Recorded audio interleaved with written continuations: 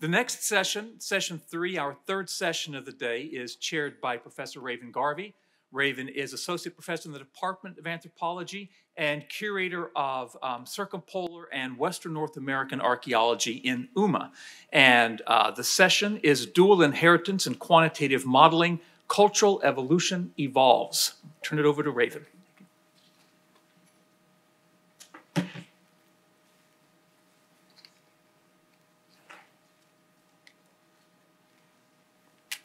Okay, thank you, Rob. I'm also going to bring this down a bit. I hadn't intended to say this, but just having been present during the last session, I just want to start by saying I was really quite affected by the previous session and recognize that the session we're about to begin might feel to some a bit like a cold turn away from the very intimately human element at the center of Tiffany's session. And I just want to acknowledge that and also my appreciation of the previous session. And my appreciation, too, of the diversity of perspectives and research foci represented among the University of Michigan faculty, students, and alumni. It's one of the things that makes this such an amazing place to be.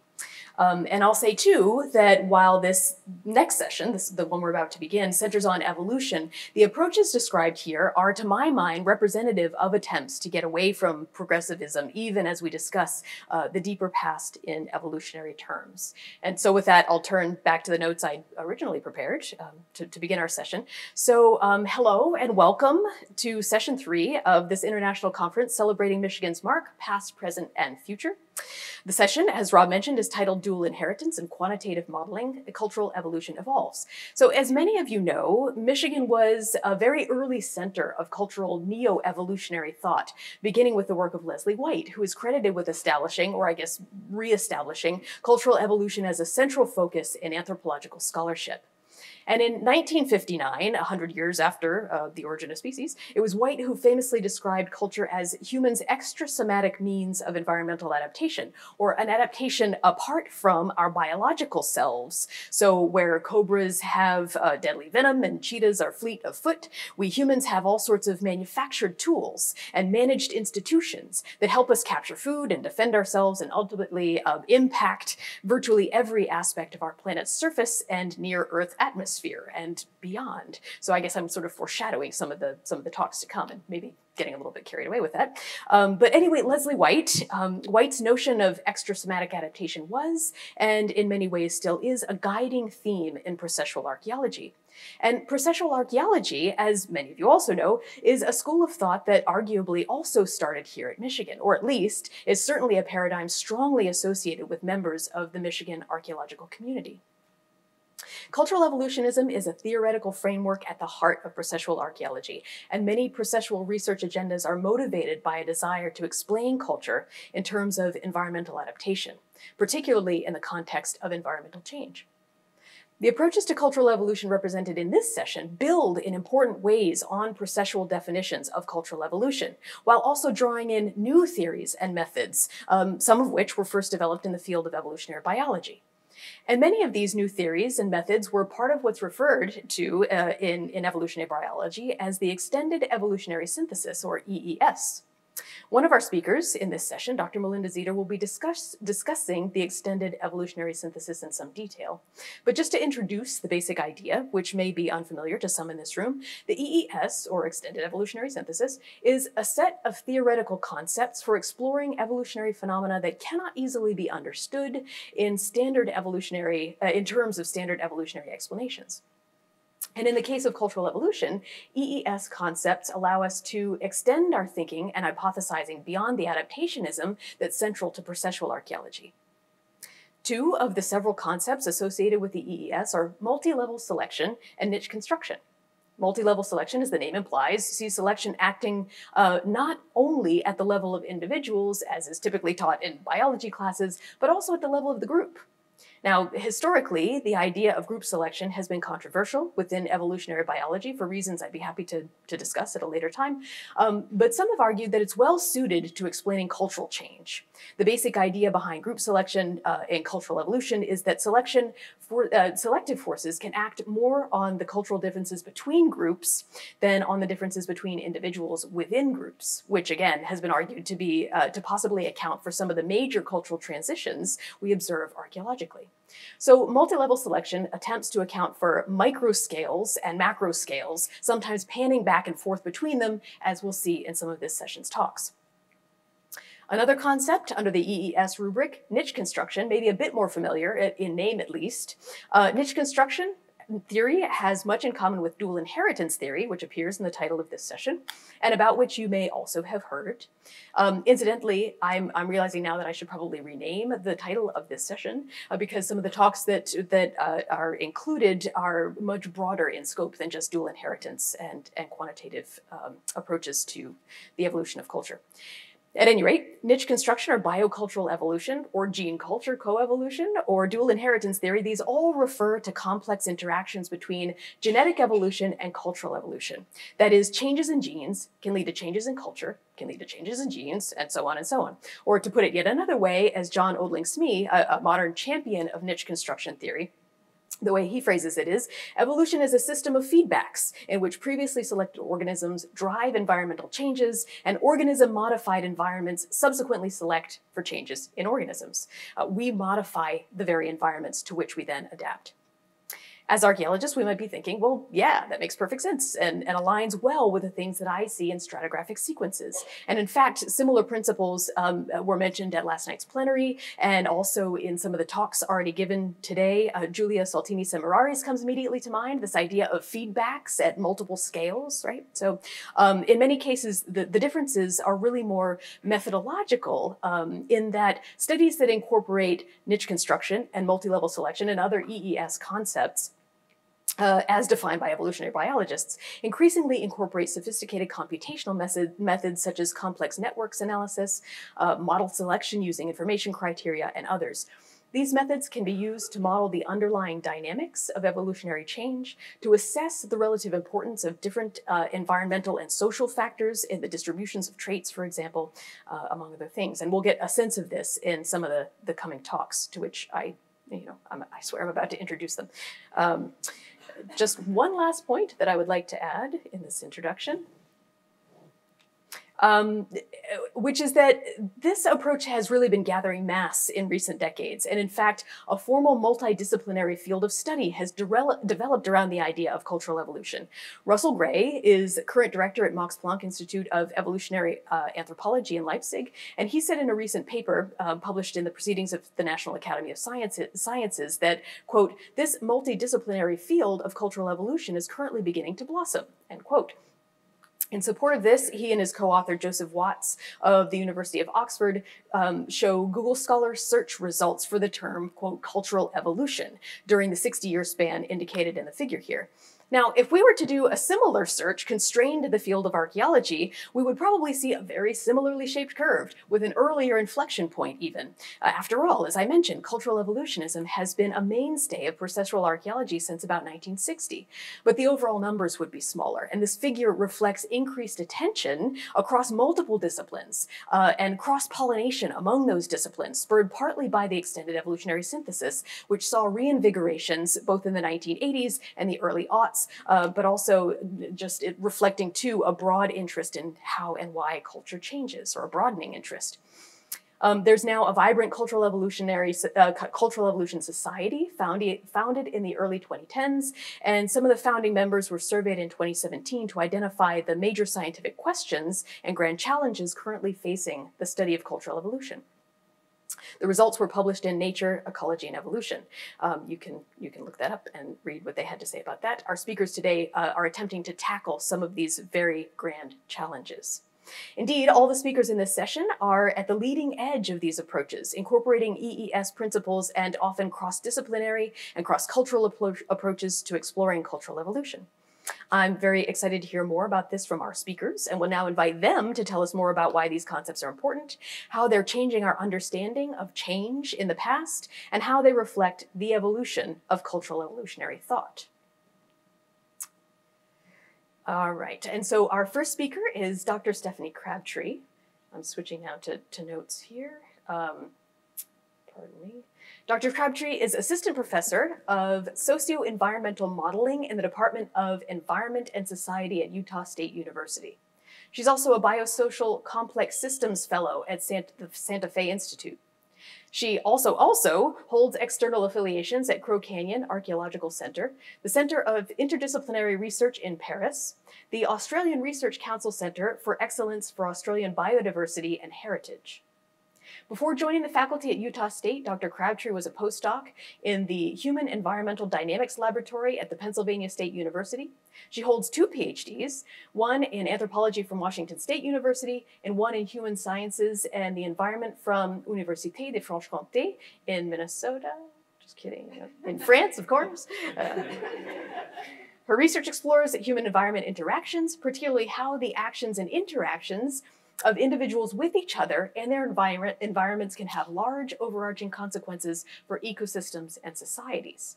She primarily uses complex systems modeling, such as agent-based and network modeling, to explore these interactions, and she's particularly interested in the development of social complexity, human resilience, and feedbacks between ecosystem health and human health, She also combines these complex systems methodologies with archaeological field research, and in that regard, she's currently co-directing the Northern Mongolia Archaeology Discovery and Science Project, and she's done field work in the backcountry of Mesa Verde, in France, and in the western deserts of Australia. Her work has been published in PNAS, American Antiquity, Human Ecology, Journal of Archaeological Science, and Journal of Archaeological Method and Theory, just to name a few. Today, she will be talking to us about understanding human past and present via agent-based modeling. Please join me at the podium, Dr. Stefani Crabtree.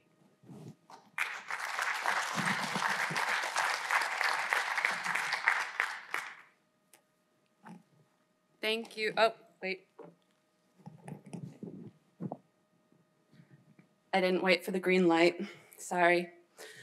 Thank you so much for the invitation, Raven, and for everyone here at UMA for inviting me to give a talk here today.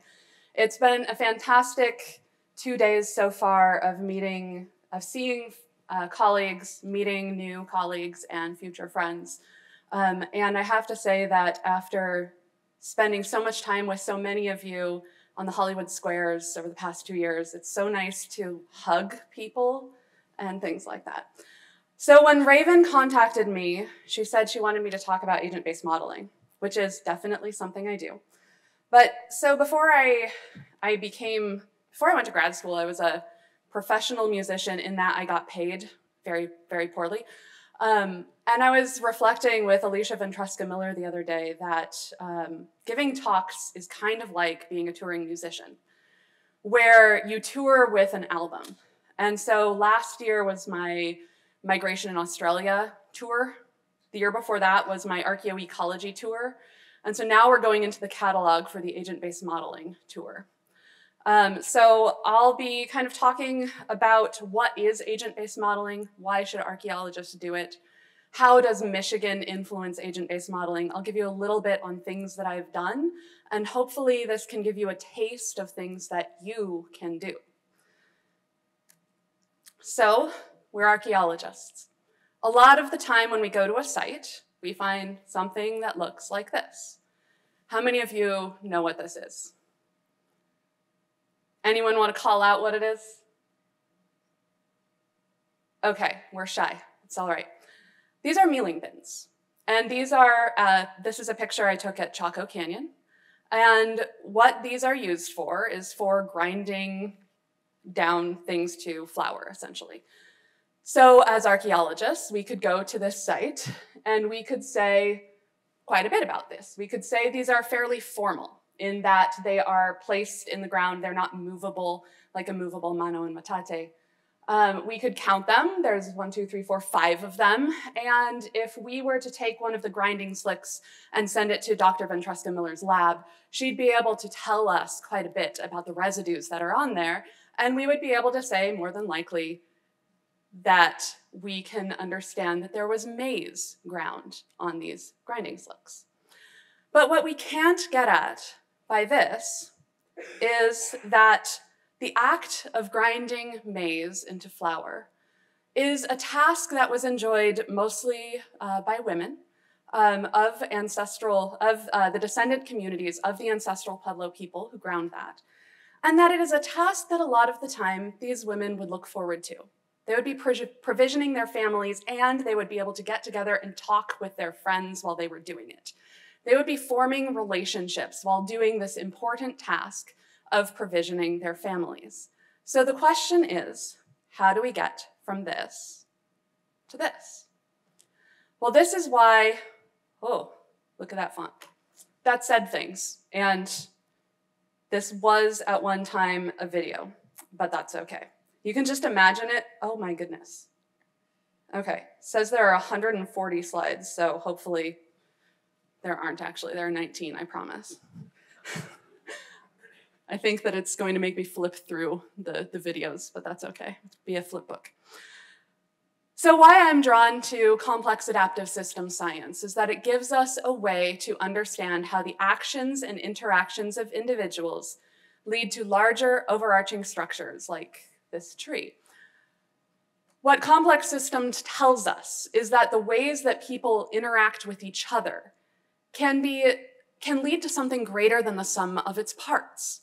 And so for archaeology, this is very attractive because a lot of the time what we see is the end point in history. We see what people did over time. We see the structure when it was abandoned, essentially. And so complex adaptive systems can give us ways to drill down, to see what happened over time, to see the processes that helped to form the archaeological record. I think that this quote by Stephen Jay Gould really encapsulates this. He says, "Wind back the tape of life to the early days of the Burgess Shale. Let it play again from an identical starting point, and the chance becomes vanishingly small that anything like human intelligence would grace the replay." Well, it's a provocative quote to be sure, but it really gets at these contingencies of history.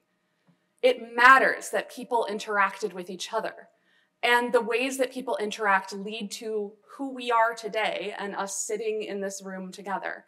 And so complex systems can help us get there. Now, for those in the audience who are unfamiliar with agent-based modeling and what models are, I'm going to do a very brief little 101 on that. You can all zone out if you already know this. So what is a model? A model is a simplified representation of something in the real world. So here I have a model airplane on the right, and you can see that it has a little propeller, it has a rudder in the back, tail, and it has wings, and maybe if you threw it, it would conform to Bernoulli's principle and it would float for a little while. So thus, this has proportions of what you'd see in reality. But this is not the real thing. I did not ride on this airplane to get from Utah to here yesterday. But it can help us to understand it. If we were to hand this airplane to a child, it would help them to understand what airplanes are. So a simulation then is a model plus time. So we use our simplifications of the real world, we add some time to them to understand what happens over time. So agent-based modeling is a type of computational simulation that I use. So why would you build a simulation? Some of the reasons are building the real thing would be way too expensive. Costs often constrain what we do. With human systems, it would be immoral to experiment on them for something that you wanted to know. So to take an archaeological example, let's say you wanted to understand what kind of effects salting the fields would have. Well, it would be very immoral to go to where is, northern Africa, modern Carthage now, and do that. So you build a simulation to see what effects it had on people in the past. We may have no access to the real system. You know, we can't just put scientists in some little teleportation cube and send them to the Horsehead Nebula. We have to build simulations that are based on data that we can get and observe, what we can put into our model, and then simulate it over time. We build simulations when we are interested in a process and we cannot observe it. So I think this is very relevant for the archaeological record because every single one of us is interested in something that we were not able to directly observe. We don't have time machines yet. Too bad, and maybe thankfully. But we can use simulations built on things we know about people, things we know about the past, and that can help us to refine our hypotheses. It can help us to discard things that aren't true. So now I'm going to go over and talk to you about agent-based modeling at the University of Michigan. One of the foundational agent-based models, here pictured, artificial Anasazi, was actually co-authored by someone who was a PhD student in political science here at University of Michigan at the time. This is the foundational model that a lot of people say when they talk about agent-based modeling and archaeology. This model looked at a link between population of ancestral Pueblo people living in Longhouse Valley and agricultural production. And it really kind of revolutionized the field. So most of the other authors are not affiliated, but this directly comes out of the genealogy of thought here at University of Michigan.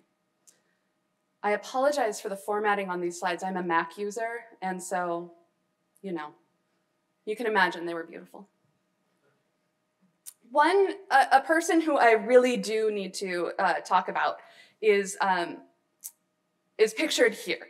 So this individual, Rick Riolo, was a research professor in the Complex Systems Center here at University of Michigan. He co-authored more than 80 agent-based modeling papers with students at University of Michigan. He's taught students agent-based modeling for 2 decades, and unfortunately he passed away in 2018 after a long illness. But Rick was instrumental in building the field of agent-based modeling here at University of Michigan, and was a very patient teacher, I've heard, making sure that people here who wanted to use this tool understood that. He has this wonderful paper as well that looks at agent-based modeling versus equation-based modeling. And it's very understandable for a social scientist as well. And so at the doorstep of Michigan, there was someone who was training this army of students to go out into the world. I am not a student at Michigan. I've actually never even applied. But Rick's work directly impacted me.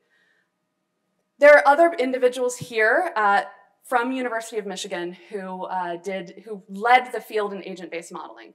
Bob Axelrod is probably the one who really brought this to the forefront. And I've actually heard that the reason it's called agent-based modeling instead of individual-based modeling, which is what they call it in ecology, is because of a meeting at the Santa Fe Institute that he was a part of. And he didn't want the initials of it to be IBM, which is the computers that you're running it on. So he chose the word agent, is the story I've heard. Bob has recently retired, but his book here, The Complexity of Cooperation, which looks at game theory and agent-based models, really fundamental. Scott Page, who has recently moved from the Complex Systems Center over to the business school, also has used a lot of agent-based modeling in his work. Elizabeth Brooke, who is associated with the Complex Systems Center, does agent-based modeling for a lot of her very interesting research. And then, of course, the artificial Anasazi paper, which was written by a graduate of Michigan, Ross Hammond, who has done a lot of work on health disparities in communities. He's in public health now, and has gone forward with agent-based modeling in his work. So all of this comes from Michigan. And I don't believe that there has been quite as much cross-pollination between agent-based modeling in the Complex Systems Center and UMA as there could be. And so I'm going to talk to you about some of my work, a case study of agent-based modeling, to show you what you could do with this. So in the mid-2010s, I started to be interested in trying to understand something about ancestral Pueblo people's way of life over the 700 years that they lived in Mesa Verde, and understand whether or not people were hierarchical or people were egalitarian.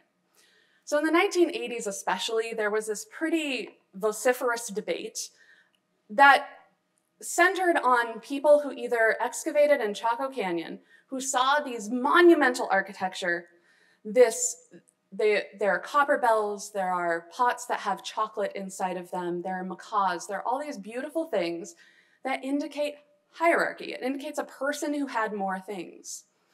But then you talk to ethnographers who work with the descendant communities, who look at the archaeological record, and there are some very strict leveling mechanisms for modern Pueblo groups. And they say that if you look at a lot of the archaeology, it does not conform to something that would be hierarchical. And so I was interested in going into this debate and understanding what we could learn from agent-based modeling, from ethnographic record, and from archaeology to address this question. So my approach was that if I can measure things in the archaeological record, and then I can build a simulation where I know everything that goes into that simulation, then I'll be able to make a comparison between the two.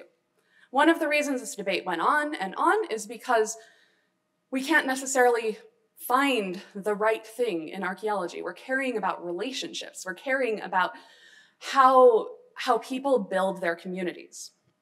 And so what I ended up doing, oh good, it is a simulation. Okay, I don't have to flip through a bunch of slides. So if I can measure things in the archaeological record and then I can compare them against the simulation, then that will tell me something. So what I did, so this is a video of one of the simulations that I ran, and what you are seeing are dots on a landscape. So what? Well, what these dots are showing you is that in this simulation, there are people who are maize farming, and they are running up against other groups, their land, and they're coming potentially into conflict over arable land. And so they are deciding whether or not to engage in conflict. I am explaining 5 years of research to you in 3 slides, so it's very oversimplified. But in the simulation, I know everything that they are doing, and I run this hundreds of times with different parameters based on things we know ethnographically and archaeologically. And then I can measure the sizes of the groups that form. Then I can compare those measurements against things we actually see archaeologically. The size of ceremonial structures, their kivas, the size of their settlements, and how those change over time. So what did I end up finding out? What I found out was that both sides are right. At certain times in the past, Pueblo people were very egalitarian, and at certain times in the past, hierarchy developed. What I mean by this is I got distributions of the sizes of these different things I was measuring, and I looked to see whether these distributions conformed to the law of proportional effect, which would be a log normal distribution, or the law of preferential attachment, which would be a power law distribution. And I looked at the reason that these things make a difference, the reason that these are something that I can actually compare the simulation to, is because if you think about a city pulls in more people than a smaller community would. Sometimes stadiums are very, very big. I was a postdoc for 2 years at Penn State. The stadium there can hold every single human being in State College, but it brings a bunch of people in to watch football. It is conforming to this law of preferential attachment. People are drawn to it, so it brings in more than it should. It punches above its weight, if you will. Whereas the law of proportional effect is essentially like age and height. So if you think of a child, a 7-year-old should be generally taller than a 4-year-old. They grow at kind of a normal-ish rate. There is variability within, humans, but that is a proportional growth. And so if I were to look at Seattle versus Washtenaw, Washington, I would be able to say something about how those relate. So the reason that this matters is because what I saw is that early on in the simulation and early on in the archaeological record, Pueblo 1 times, we see a log normal effect. We see that people are not taking more than they should, but over time, the growth of Chaco in the archaeological record and in the simulation, with just these small things going on, what we see is we see a growth of hierarchy. And then in the simulation, I see this hierarchy fall apart over time with the fluctuations in the rainfall and other weather things underlying the simulation. What this tells me is that when we look at the archaeological record, we can make these inferences and we can use the simulation to help us refine our hypotheses. We see this change in hierarchy from the greatness of Chaco to these kind of local, regional ways of being. Okay, so why does this matter? Agent-based modeling, in the case of this work, helps to settle some debates. The paper came out in 2017. It's called How to Make a Polity, if you want to read it. And it has been, I think, very helpful in trying to understand the archaeological record. I think that simulations can be really useful because you can give agency to your agents. They can interact with each other and do something interesting. Other models, not in archaeology, have been very instrumental for our day-to-day life, such as SIR models. Do you know what SIR models are? So these underlie your day-to-day life of the last 2 years. These are susceptible, infected, and recovered models. The one I have a screenshot of was built by my friend Paul Smaldino early in March of 2020. And what this tells you is when you're looking at R0, which all of us know if we've been reading the New York Times for the last 2 years, and we look at interactions of people on a day-to-day basis, how does that lead to the spread of COVID-19? So these types of models underlie a lot of cities' responses, including the city of Ann Arbor. Of course, this one's very simplified. A lot of people have worked on these models and made them more relevant to local case studies. One of my projects that is outside of archaeology that was recently published is using these kinds of SIR models and mask wearing to understand the coevolution of mask wearing as its own kind of epidemic, so a beneficial epidemic, us choosing to wear masks when things are not so great, and the COVID-19 pandemic. And that's the basis of a lot of this research. So how does an archaeologist get involved in this? It turns out that archaeologists need to know a lot of things about human behavior. And so we have a lot to offer to the world with the things that we know about the past. And the past then can be used to understand the present and the future. So if me talking about this has made you at all interested, last year I published, along with 2 co-authors, Isa Romanovska and Colin Wren, a book, Agent-Based Modeling for Archaeology, Simulating the Complexity of Societies, from SFI Press. It is freely available through that link there on SFI Press's website, or it's about $10 on Amazon. And it goes through, we rebuilt 140 archaeologically based agent-based models and teach people principles for how to build models.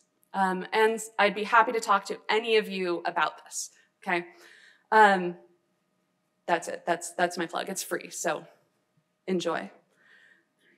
Agent-based modeling can also be very useful for outreach because it's game-like. It's something that you can hand to the groups who you are working with, and this is something that I've done quite a lot. A lot of the time as archaeologists, we talk about these big things and use giant words that don't necessarily make any sense. And we can hand a model to people and help them understand. So this model that I'm showing you here is one that I use for teaching my undergraduates about ecology. This is the Lotka-Volterra predator-prey dynamics, which most of you have probably heard about, but they're a pair of beautiful coupled differential equations that you can see in the upper left. And if you solve those, you see an oscillation kind of like on the right. But that is very opaque for a lot of students. Whereas if you use an agent-based model here, the wolf-sheep predation model that I'm showing in the bottom. We have grass that regrows, we have sheep that eat it, and we have wolves that eat the sheep. And I can teach my students this and have them play with the parameters and see how darn hard it is to get it to balance. It's so easy to make the ecosystem crash. And this is something that I think archaeologists can really use. We understand when people did things in the past. The past is just experiments with sustainability. People wanted to have the best lives they could. And so we can use agent-based models as a way of storytelling. And so I have another paper about that. And again, this Mac to PC formatting. Sorry. And now for something completely different. Since I'm starting this session and Melinda Zeter is going to be ending the session, I had to mention that my work has been greatly influenced by her work, as well as many, if not most of you in the room.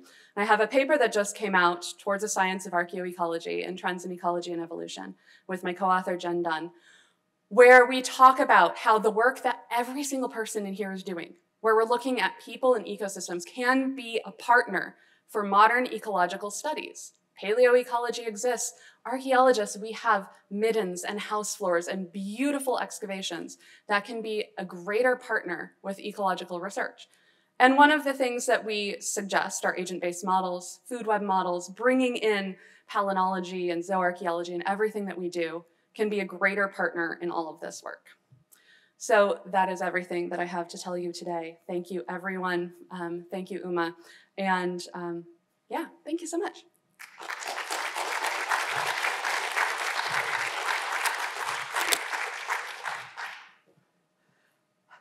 was looking at the number of slides and I was like, oh my gosh, those are my slides? No, it's all of them. Thank you. Thank you very much, Stephanie. I anticipate a pulse in purchases of your book upcoming. I teach short courses. Our next speaker is Dr. Anna Prentice, who holds the rank of Regents Professor, the top professorial rank awarded by the University of Montana, and she is in fact only the 12th faculty member ever to have been so named. She was also inducted last year into the American Academy of Arts and Sciences. She co-edits Hunter-Gatherer Research, which is the journal produced by the International Society for Hunter-Gatherer Research. Her own research focuses on the ancient histories of indigenous peoples of the Pacific Northwest, Rocky Mountains, and Arctic regions of North America, and on cultural evolutionary processes. She has a long-standing and very well-funded research project at the Bridge River Pit House site in interior British Columbia, where she has been testing cutting-edge evolutionary ideas with rich archaeological data for the last many years. She's written, co-authored, or co-edited 11 books, if I'm not mistaken, if I've counted correctly, including the 2019 Handbook of Evolutionary Research in Archaeology. She's also written more than 80 peer-reviewed articles, which appear in journals such as Nature, Proceedings of the National Academy of Sciences, Philosophical Transactions of the Royal Society B, Current Anthropology, American Antiquity, Human Ecology, and Journal of Archaeological Science. Much of her archaeological fieldwork is done in partnership and close consultation with local stakeholders, particularly tribal and First Nations members. The list of her other roles, memberships, awards, and accomplishments is far too long to detail here. And how she manages all of this, I don't know, because she's also a devoted and attentive mentor to many, many graduate students, to which I can attest firsthand, because she advised my MA thesis nearly 20 years ago now, we realized in the elevator yesterday. Many of her recent publications explore the application of macroevolution in archaeological analysis, and today she'll be talking to us about fitness landscapes and cultural macroevolution, UMA contributions, and some future directions.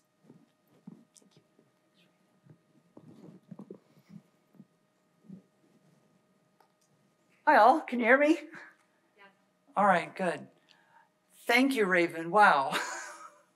I'm really honored to be here. I think this is a great event. It's wonderful to share ideas with everyone here. Having sat through some fabulous sessions earlier today and last night, I feel like inclined to tell you a little bit more about me before we jump into evolutionary theory. I work with indigenous people in addition to thinking a lot about evolutionary issues. I work with a particular indigenous group called Hoiston, the Bridge River Indian Band. They are members of Statlium, the Upper Lillooet people. 20 years ago, I had a conference and a long series of discussions with members of Houston and Statlium, and we talked about ways of knowing the past and learning about different ways we could get to history and get to understanding cultural variation. They were intensely interested in working on ideas and thinking about their own history. And so we developed a partnership, and we predicated that partnership on mutual acceptance of each other's ways of thinking and knowing. I know I'm not quite to evolution yet, but I'm going to get there. And we recognize that traditional learnings were important and exceptionally important to thinking about Houston archaeological record. But we also recognize that some so-called Western ways of knowledge would be good complements as well, evolutionary theory being one of them. So I work in multiple frameworks. I like to think in evolutionary terms, but I also will think in indigenous ways of knowing. I'll think in terms of political economy sometimes, and so-called post-colonial theory. But today I have the luxury of talking about evolutionary theory. And so a while back, Raven contacted me and asked me to develop a talk about models and macroevolution and the UMA contribution. And so I wanted to do that. And to do that, I think I wanted to talk about fitness landscape models and adaptive landscape models, because this is an area where we see this intersection. The UMA faculty and some graduates have made seminal contributions to thinking about culture change. I mean, that was central to processual archaeology. Thinking about the long-term and the short-term, thinking about transitions, small transitions, hunter-gatherer technologies, subsistence strategies, or big transitions, origins of food production and food storage, origins of inequality, development of state-like polities, things like that. And sometimes some of these graduates and some of these faculty members used landscape models as a guide for ways of thinking about the past. And that's why these models are particularly useful. And models in general, and I especially thank Stefani for talking about models. I don't have to do it and give you the same introduction, so I won't bore you with that. But models are useful thought experiments. And landscape models are useful thought experiments, in this case, not about human decision-making per se, but about long-term evolutionary process, thought about in terms of both microevolution and macroevolution. So what I want to do today is take us back nearly 100 years and start with Sewell Wright and his fitness landscapes and what that's kind of the trajectory that's sort of set in motion, and think about micro to macro issues and how archaeologists have used some of these ideas. And then I'm going to think about where we could go in the future and some sort of a really interesting thinking coming out of evolutionary biology and how it sort of may connect with how we understand the long-term archaeological record. Okay, Sewell Wright. So think early 1930s. Sewell Wright is doing a lot of math. This is the early days of evolutionary genetics, and most people don't understand what the heck he's talking about. So he thinks, how am I going to get people to get their heads around genetic evolution in all of its complexities? So he develops this thing on the left, this two-dimensional model that shows a couple of genotype variants and a contour map showing relative fitnesses of different potential combinations. And he thinks out loud, evolution might be visualized as peak crossing, as crossing from one hilltop through a risky valley to another hilltop. Now, this is a simple idea that's generated a ton of debate and a lot of really interesting, productive discussion, and it remains influential in many circles, despite the debate. by 1939, Wright was responding to commentary and discussion and noted that there was many different scenarios that one could imagine in adaptive landscapes. And there is a subtle distinction between fitness landscapes and adaptive landscapes. For example, A and B deal with stabilizing selection under different degrees of mutation, so narrower or wider. Or C being peak crossing under environmental change. So a population, environment is changing and a population sort of crawls up onto a peak as the environment changes. Or D and E, where we have different aspects of drift playing out.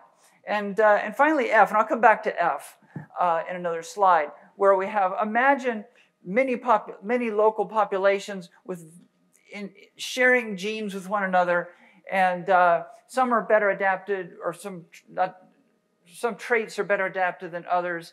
And over time, the best adapted, because their gene sharing, pull the whole population up the peak. So Wright was thinking about this. Now be aware that Wright was thinking about this in microevolutionary terms. These are microevolutionary models, but they have nonetheless been influential to those who wanted to think in the big picture and think about macroevolution.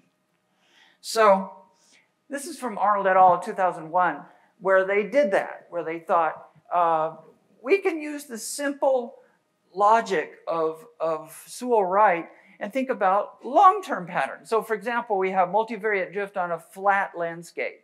Or imagine a curved landscape, a la sort of the bumpy landscapes of Sewell-Wright, where we could imagine a number of macroevolutionary scenarios. We could have stasis with subtle variation over time, which is A.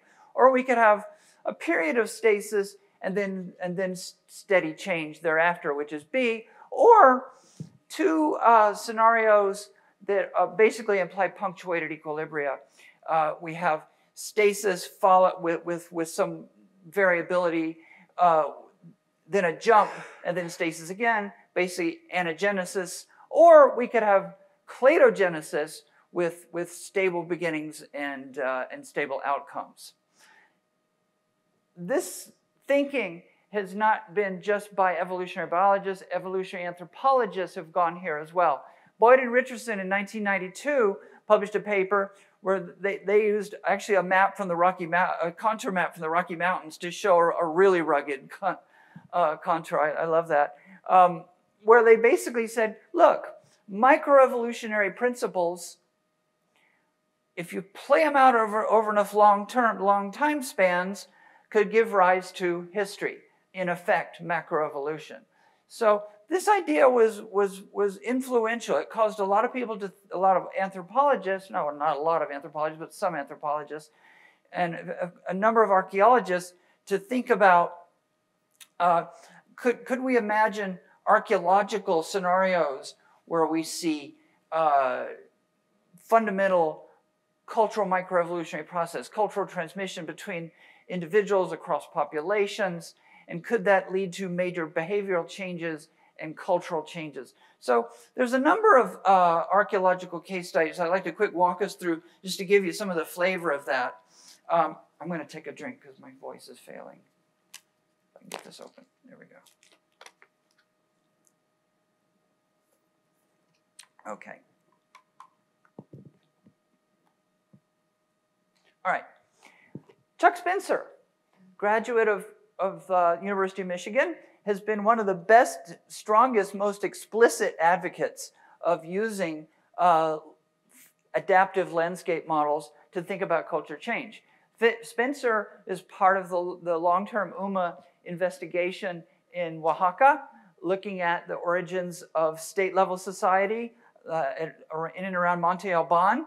And Spencer came up with, I thought, a really creative model for thinking about emergence of state-like polities. He called it his extrapolation model. In essence, the way it works is you have big ideas developed in one quarter, and those ideas transmitted across a landscape, in this case with the help of military force, and enforced, and then this repeated multiple occasions, and leading to putting together something that begins to look rather different than what happened before. How is this peak crossing? Well, you start out on one peak. To Spencer, you start on one peak, and we'll use the term chiefdom here. Tim Pogutow's not in the room, is he? You start with something like a chiefdom-like polity, and then these ideas are developed and put into play and transmitted, and then you go through this sort of risky experimental stage where you're transmitting it across the landscape, and it might catch, it might not, it might be enforced, it might not, but it does catch it, and natural selection sort of drives it into something new and different. Spencer and Redmond in 2001 showed multi-level selective process happened during this situation.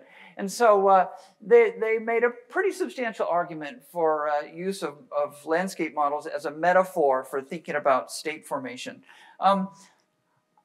Colleagues and various colleagues and I have explored this as well. We thought about hunter-gatherer changes about 20 years ago, thinking about going from mobile, largely non-storage-based to more sedentary, storage-based Northwest Coast peoples. We thought about it in landscape, in sort of Wrightian landscape terms, as a process by which subsistence variability was, or problems with subsistence variability were solved by explorations and experiments with food storage as backup. And so crossing the hypothetical Wrightian peaks and troughs was accomplished by drifting off during a period of exploration and experimentation with storage, and then storage becoming locked in and becoming evolving into a sort of a permanent obligate strategy. Garvey, Raven, and if you haven't seen Raven Garvey's new book on Patagonian archaeology, it's just fabulous. There's a free plug for Raven's book. I've just finished reading it. It's one of the best things I've read in a while. But Garvey uses peak crossing as well, briefly, in the book to think about why did northern Patagonians become farmers? Farming was going on just to the north, and yet they didn't. And she raises the really interesting idea that there might be evolutionary constraints. There might be constraints to moving off that peak, thinking about shifting from a mobile situation with limited or no food storage to a food storage situation, or going from a situation where you're substantially egalitarian with substantial food sharing to more of a private property scenario. Might be too many constraints to permit this sort of peak crossing to happen. So so I got one more example, and this is from Flannery and Marcus their paper in 2000, where they addressed the great debate over Olmec as the mother culture. This is if you've not read it, this is a great paper. They land on Sewell Wright's 1939 F scenario, where they say, look, Olmec were part of a world of many polities with greater and lesser degrees of viability. Some of them were quite viable, others maybe were a little less viable, but under the right strategy F scenario, the more viable is going to share ideas across the board with all, and the whole thing is going to drive up in a new direction. So another example of cultural transmission and a metaphor drawn from the 1930s. Right, okay. So we can imagine micro to macro scenarios using ideas from way back when, simple ideas, and simple models can be powerful to think about macroevolutionary process, at least as an outcome of persistent microevolution. But I'm going to ask, what if, when we look at this in the very long term, those models fail? What if we have to look at this in a different way? What if cultural evolution, like biological evolution, on macroevolutionary terms, works under different rules? And this requires us to engage in a different thought experiment. So Sergei Gavrilets, about 20 years ago, began thinking along these lines and thinking about what happens on different scales of evolution. Does evolution work out in different ways on different scales? And so he came up with this rather different model where you have a rugged microevolutionary landscape that intersects with macroevolutionary landscapes with different rules. And so this wonderful graphic kind of shows you that, where we have a rugged, you see the bumpy, rugged microevolutionary landscape intersecting with these higher planes. Now, what's going on at those higher planes?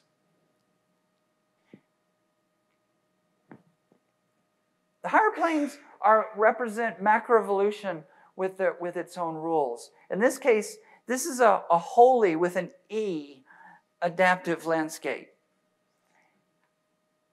For evolution to happen in this scenario, there's no peak crossing. There's no crossing sketchy troughs or basins between highly adapted peaks. Instead, what you have are causeways between maladaptive holes, basically extinction zones. And evolutionary process in this case is a matter of a variant traveling on causeways. It travels on these causeways by making genotype or genetic additions.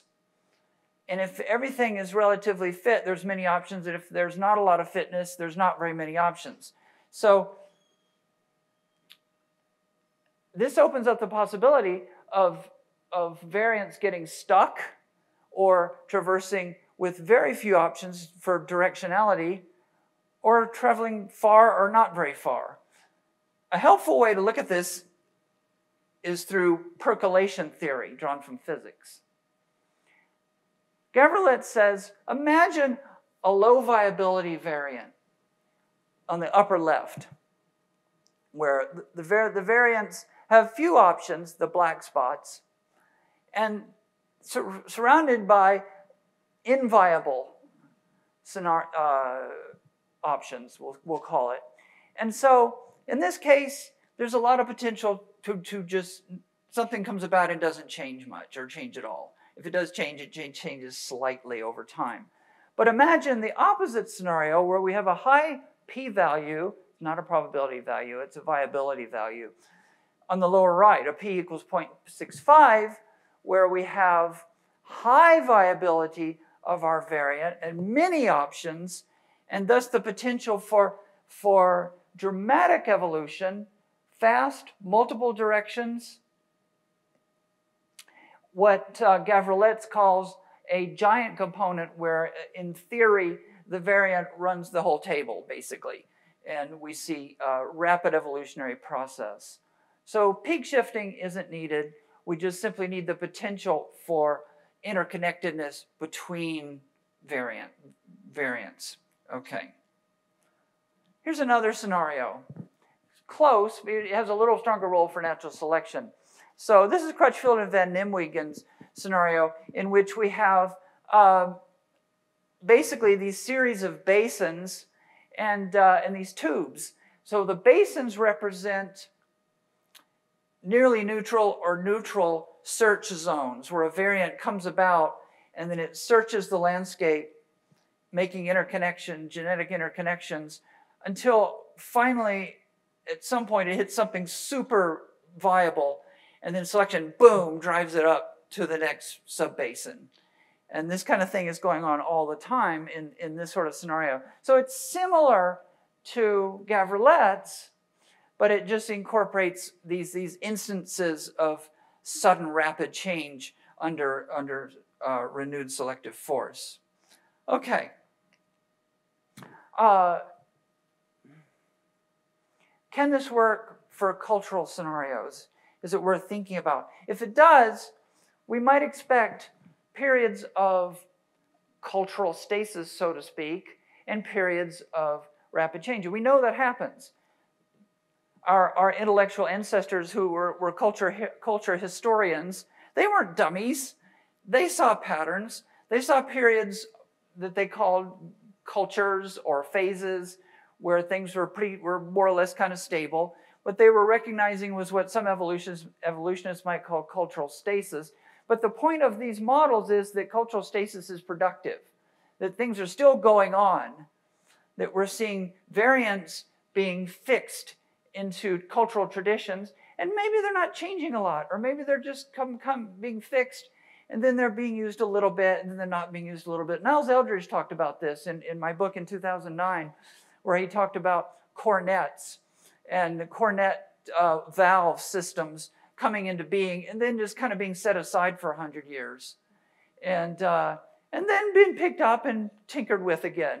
And that happens in long-term cultural traditions. So we might imagine these periods of not dramatic change or even just oscillating change, but things coming about and being sort of, we used a genetic term, being fixed and then persisting at low levels for long periods of time. And then periodically,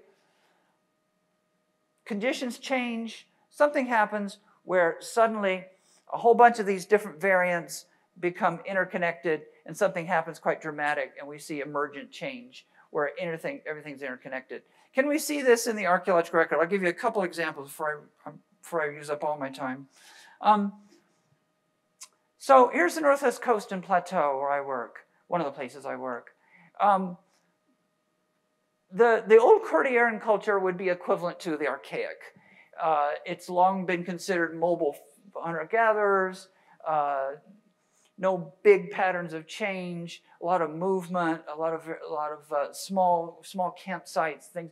And yet, if you look at the actual archaeological record, groundstone appears in and around 10,000 years ago, and then just kind of you don't see it much for a long time. Earth ovens appear before 8,000 years ago, and they aren't used very often either for thousands of years. House structures are there. Probably, I mean, formal pit houses appear somewhere around 6,500 to 7,000 years ago. Even storage is around, probably much earlier, but at least at a measurable level, a little after 6,000 years ago, long before there were villages and all the trappings of Northwest Coast culture. But something happens at about 4,500 years ago, give or take. We call it the Charles culture, where suddenly everything connects. Suddenly we have tons of groundstone, tons of earth ovens, tons of house structures, big above ground wooden structures, predicated on storage, food production, social inequality, mass production of trade goods, markers of social inequality. There are burials. There's one woman buried a little after 4,000 years ago within this sort of cultural context with 350,000 stone beads. Significant patterns. So we have emergent change. We have this flurry of interconnectedness. Okay.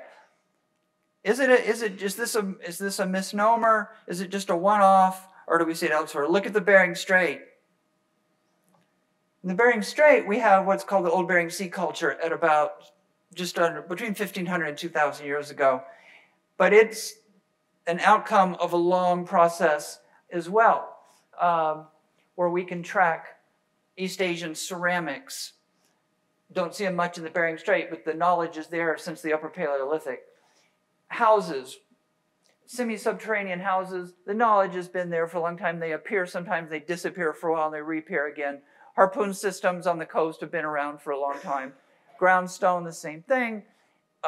We see some tweaks at about 3,000 to 4,000 years ago, and then at about 2,000 years ago, when we hit the Okvik Old Bering Sea culture and its partner Iputak on the Alaska side, suddenly everything is in play. And we see villages, we see polities, we see social inequality, we see subsistence intensification, we see mass-scale warfare, and we see trade interconnections that span the Yukon all the way to China. How do we make sense of that? Can we make sense of that in traditional simple P-crossing models, or do we need a stronger metaphor? I suggest we need a stronger metaphor. So to wrap up, I'm going to suggest that we think about a few things. We think about cultural microevolution is nonstop. We're doing it right now. We're sharing ideas. We're passing on those ideas. We're accepting or rejecting them. And it's having a cultural effect. But On a higher, longer-term scale, some of those ideas get locked in and they persist more commonly or less commonly. And we have and then those have the potential to interconnect with other ideas, and we have these small-scale transitions. And these smaller-scale transitions aren't as common as microevolutionary processes, but they're happening. And then every once in a while, we have what Zathmary and Maynard Smith called a great transition. Origins of food production, or the origins of the old Bering Sea culture in the Bering Strait. I think it was a great transition. And I think we need to theorize these different scalar transitions better. And I think it's a task for the future. And here's a real landscape. Thank you.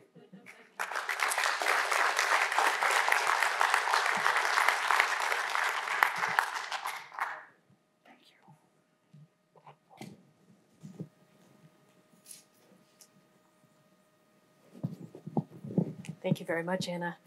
Our next speaker, here, let me advance a slide here, is Dr. Dietrich Stout. Dr. Stout is Associate Professor of Anthropology at Emory University and Associate Director of Emory Center for Mind, Brain, and Culture. He received his PhD in paleoanthropology from Indiana University, Bloomington, and as it turns out, we share an undergraduate at alma mater in James Madison University, where he received his BA in anthropology. Before joining the faculty at Emory in 2009, he was for 4 years on the faculty in Paleolithic Archaeology at the University College London Institute of Archaeology, and he was an assistant professor of anthropology at George Washington University before that. His research focuses on Paleolithic stone toolmaking and human brain evolution. His primary methods include archaeological fieldwork and artifact analysis, as well as experimental tool replication, psychometric testing, and brain imaging. Dr. Stout is tremendously prolific and has published in Science, Current Anthropology, Philosophical Transactions of the Royal Society B, Journal of Human Evolution, and many other prestigious journals. And his work is hard-hitting. For example, his 2002 piece in Current Anthropology titled Skill in Cognition and Stone Tool Production has been cited nearly 600 times. And a series of papers in the 2010s on stone tool making and the evolution of human culture and cognition have been cited several hundred times each. I'm thrilled that he was able to join us for this session, and today he will be giving a talk titled Cumulative Culture, Biocultural Feedback, and the Persistent Concept of Progress in Human Evolution. Dr. Dietrich Stout. Thank you, Raven, for the wonderful introduction, and thank you all for the opportunity to speak to you today, and thank you for sticking it out on a Friday afternoon as well. So the question was asked earlier today about the possibility of pursuing social justice issues in the deep past. I work in the very deep past, millions of years ago, and here are some things that I've been thinking about and writing about recently.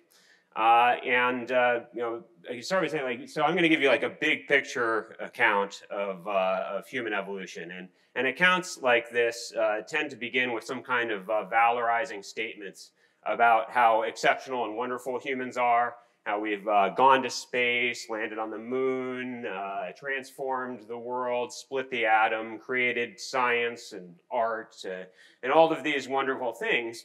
And even though we all know that you shouldn't talk about biological evolution in progressive terms, in terms of progress, these sorts of things are often described as achievements, attainments, or quite literally as improvements.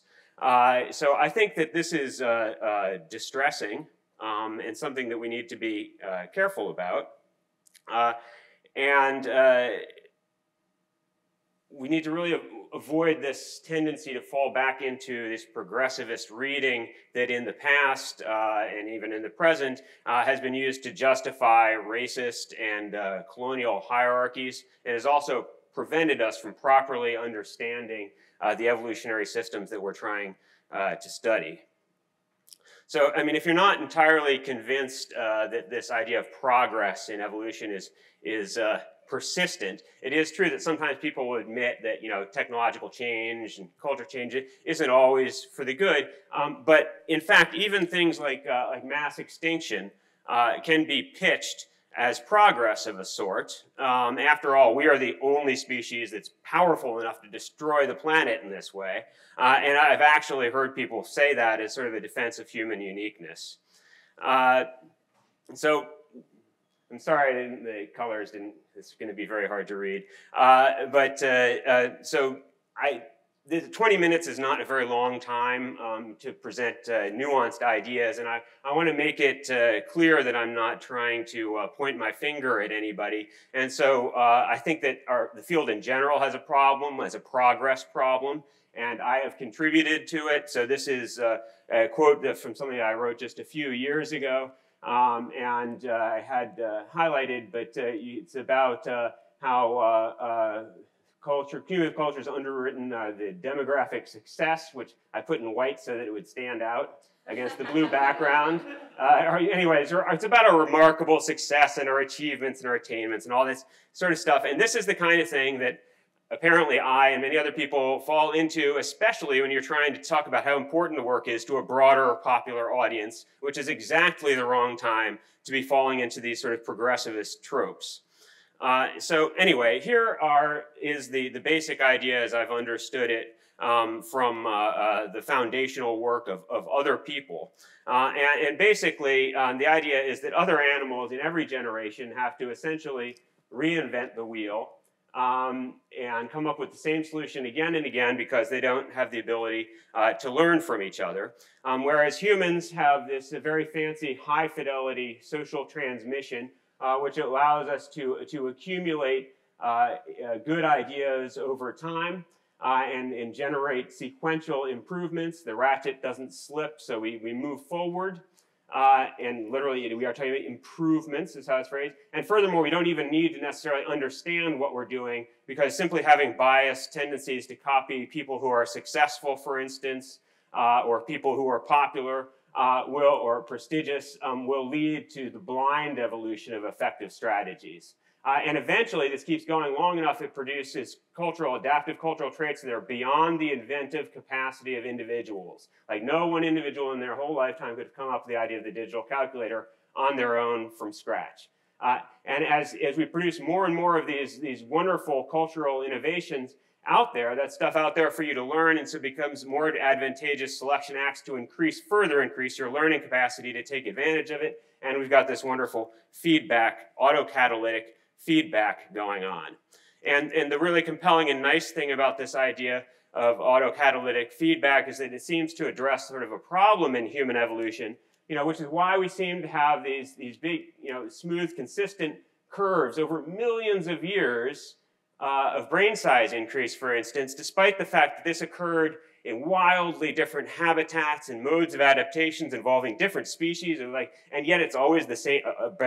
Bigger brain is always better. What is this consistency coming from? And the same thing with increasing technological complexity over time. So the idea of this is, well, it's not because of all these variable external things. It's because of an internal driver, an intrinsic mechanism that's consistent across this long span of time. So that seems to be a very nice feature of this. Now, this autocatalytic model often also leads to the question of, if this is so good and such a great thing, why is it that only humans have done this, right? And so the common answer to this is that there's something unique, key feature of humans, like high-fidelity social learning, that's very costly or extremely unlikely to discover in the outset, but that once you have that, you kind of, it just keeps going and it pays back its own costs with dividends and so forth. And so this falls into a long tradition of there being a very sharp animal-human boundary or kind of inflection point in human evolution. It used to be that this was tool use, like basically, you discover how to use a tool. I don't know if you've seen this movie, increasingly people haven't, but then it tosses it up in the air and it turns into a spaceship, showing that as soon as you figured out how to bash things with a bone, the rest of cultural evolution is essentially inevitable. Similarly, people talk about a cerebral Rubicon. Once you pass a certain amount of brain size, you've crossed the Rubicon River like, Caesar, you're going to conquer the world. And now people also use the term Rubicon to describe the origins of cumulative culture. And I do find, maybe it's true. Maybe that is actually right. But it does seem a little concerning to me that we have this just repeated, the explanation keeps changing, but the framework is always the same, that there's this one thing, it made all the difference, and after that, it's, kind of off to the races. We're going to, and furthermore, as you can see in these images, there's a strong, implication of sort of dominance and conquering and human exceptionalism, all these things that I find a bit troubling, especially given the history of our field. All right, so where does this really persistent idea of human exceptionalism and progress actually come from? And I don't know. For years, I've just been sort of vaguely telling my students that this is an idiosyncratic Western cultural concept developed during the Enlightenment, probably for some, to justify a revolutionary ideology or something like that. But then why does it have such incredible staying power?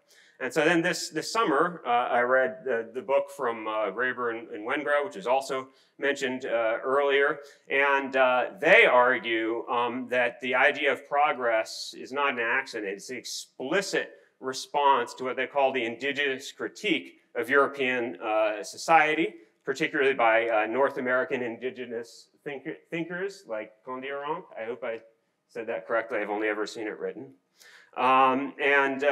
Who found European society to be cruel, inhumane, with some people working all day to enrich other people starving to death in the streets, and so on.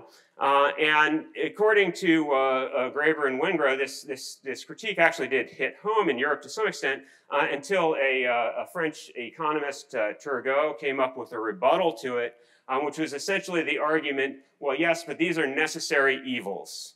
The suffering of some is necessary in order for the advancement of society and the creation of all these things that we value. And then you go off and list each and every one way in which Europeans consider their own societies to be distinctive. And that becomes the definition of progress and the justification for the system that produces it.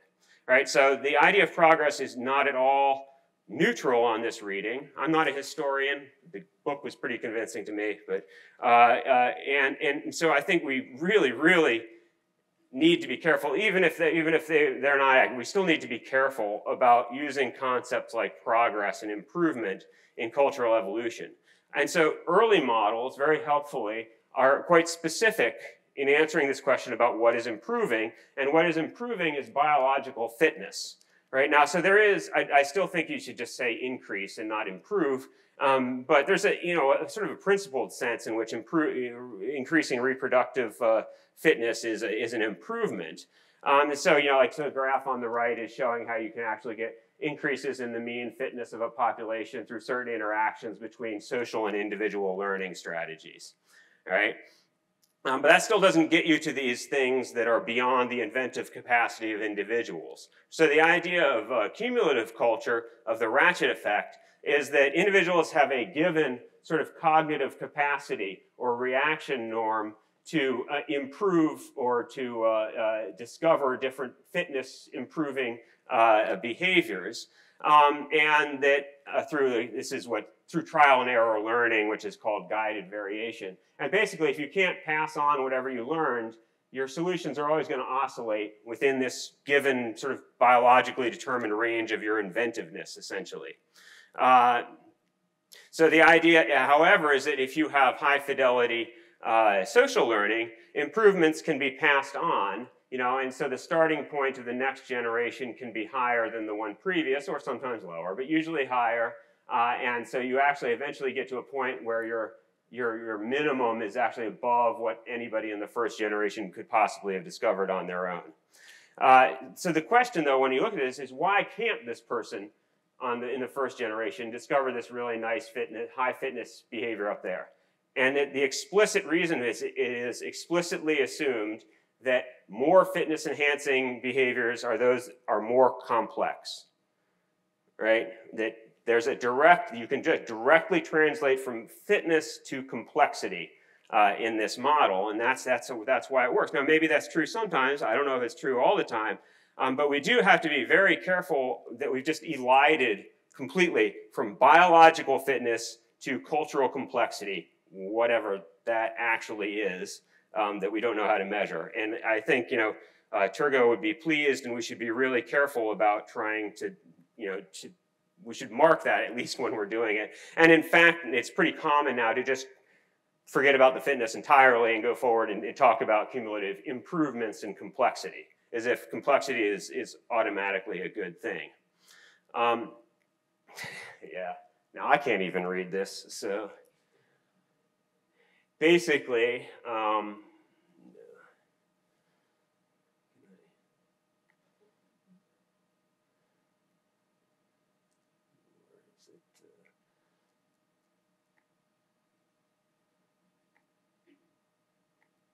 there we go.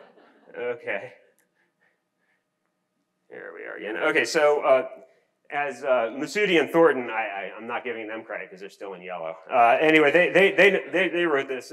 Virtually all definitions of cumulative cultural evolution specify improvement as a requirement.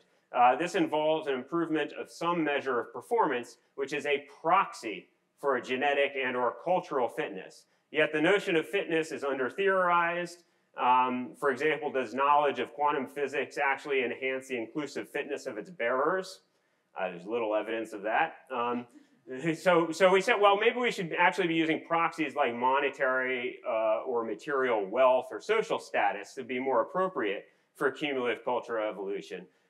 Given this disconnect with inclusive fitness, it may be more appropriate to talk of cultural fitness. The degree to which a product of cumulative cultural evolution maximizes indirect fitness. So basically, the idea is here that we know people don't always maximize reproductive fitness, or we don't always maximize fertility. So we're just going to make this culturally relevant. But I'm not sure what this idea of cultural fitness is actually supposed to be. Is it supposed to be what people in the culture you're studying value? How do you know what if they don't value the things that you think that they should value? And it could be very circular unless you have some really nice ethnography or something to back it up. So I think we need to be really careful about this kind of question of what exactly it is. And I think we should just talk about cultural evolution and ditch the cumulative part, probably, because you already have inheritance and descent with modification, all that. So, but you say, okay, well, hold on. But you're getting into the weeds. Isn't this, this is what biological success looks like, right? We know that we have these increases in brain size, technological complexity, and population, right? So you might have an ideological problem with the term progress, but these are facts of the paleontological and archaeological record. So I do think that in this case also we should be concerned, whether we're bringing any biases to the table.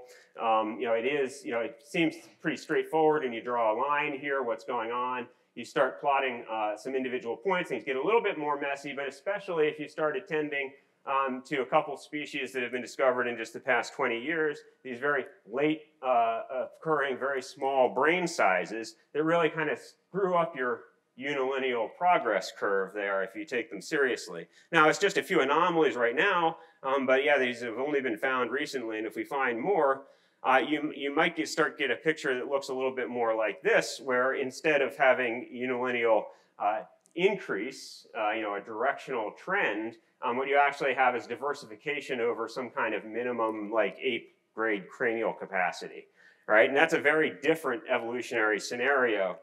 You don't have to come up with one explanation that says why everything always happened this way. In fact, a lot of different things happened. So it's not clear to me that we're talking about this one smooth curve with a single explanation, as opposed to multiple independent, perhaps contextually particular events that might have multiple different kinds of causes. So it's sort of the macroevolutionary causes that might cause lineage splits are different from the gradual microevolutionary selection envisioned by biocultural co-evolutionary feedback type models, right? So if you look at it, you might actually only have like 5 sort of events going on here, only 2 of which actually involve a major brain size increase, and 1 actually very recently appears to be a sharp downturn in brain size.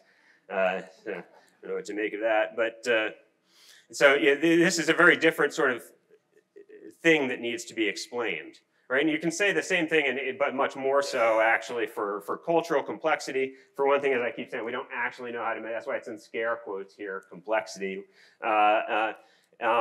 And also, this is just a drawing. It's not based on any data. But Glenn Isaac did know the archaeological record quite well. And you see what he saw was not, one lineage of improvement, but an increasing diversification over some sort of minimum here. So the same thing I was talking about in the paleontology. So if you just stop calling it sort of attainment and all of that. So this is a different picture again than one of unilineal increase.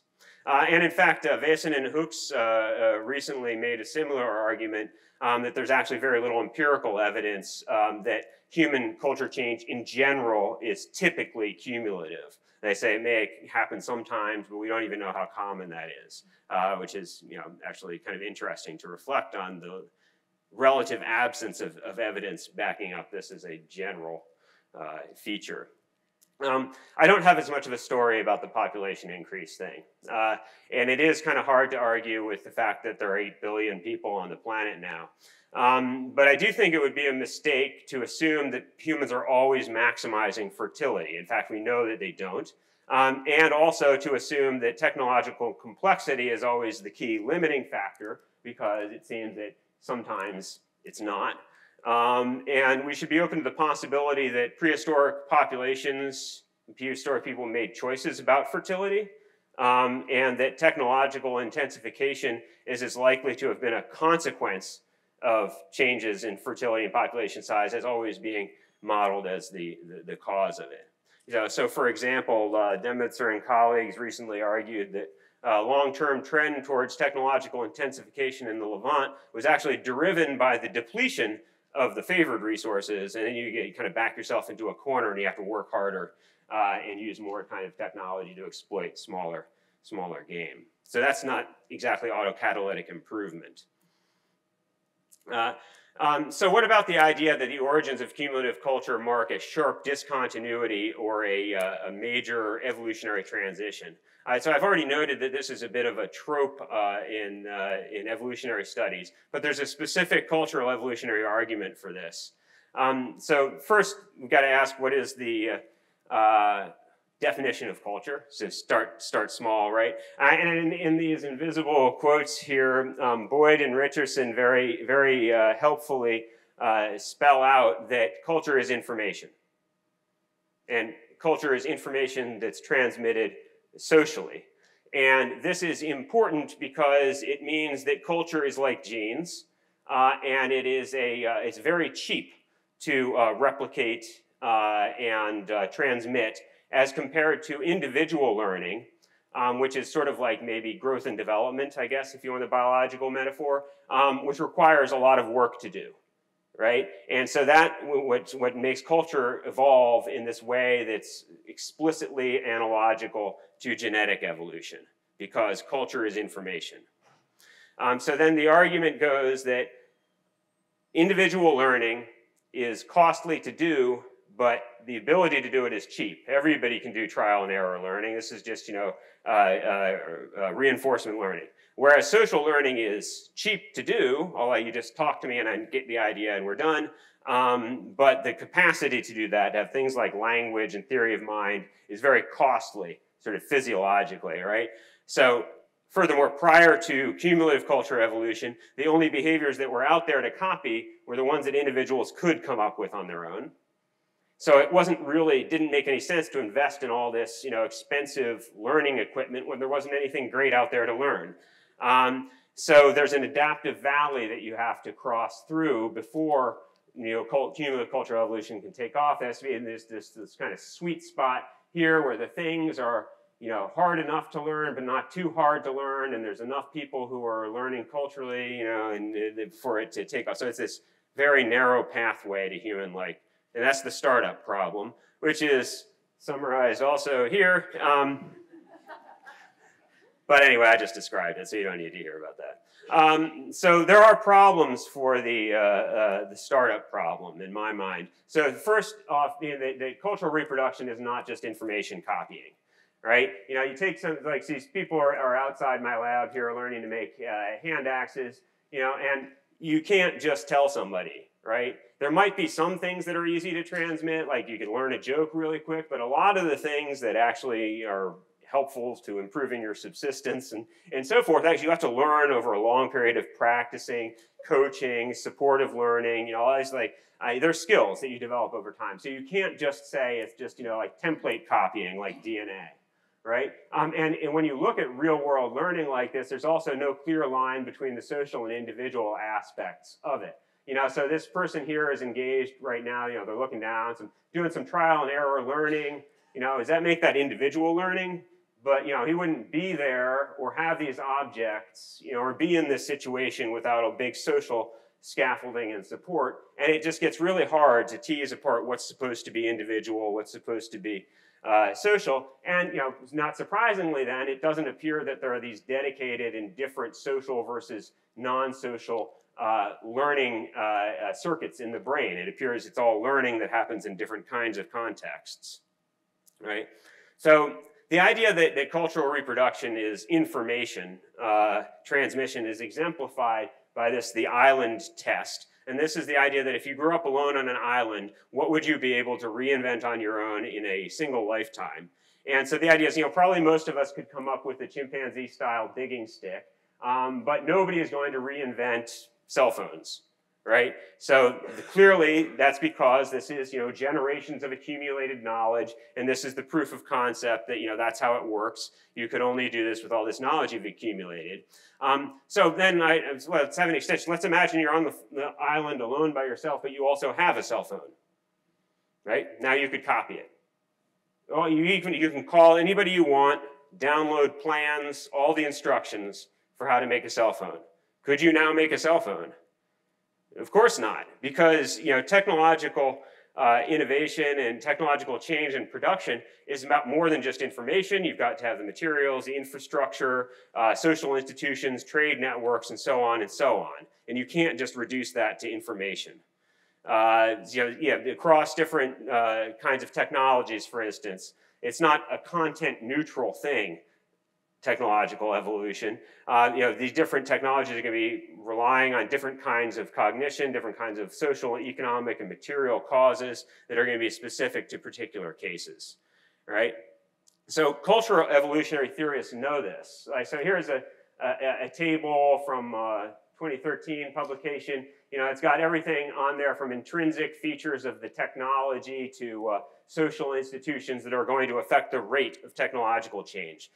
But the way this is treated, though, is that's a modifier. That's a proximate modifier of the evolutionary process. And the ultimate explanation is still in population level replication and selection of informational content, right? And so what I'm suggesting is that we need to move away from that and move to a more developmentally based idea of what culture is. And I think it's actually similar to what has been said about biological evolution and the extended evolutionary synthesis that Raven helpfully introduced. And I think that's kind of ironic because a lot of the people, cultural evolution is a big part of the EES.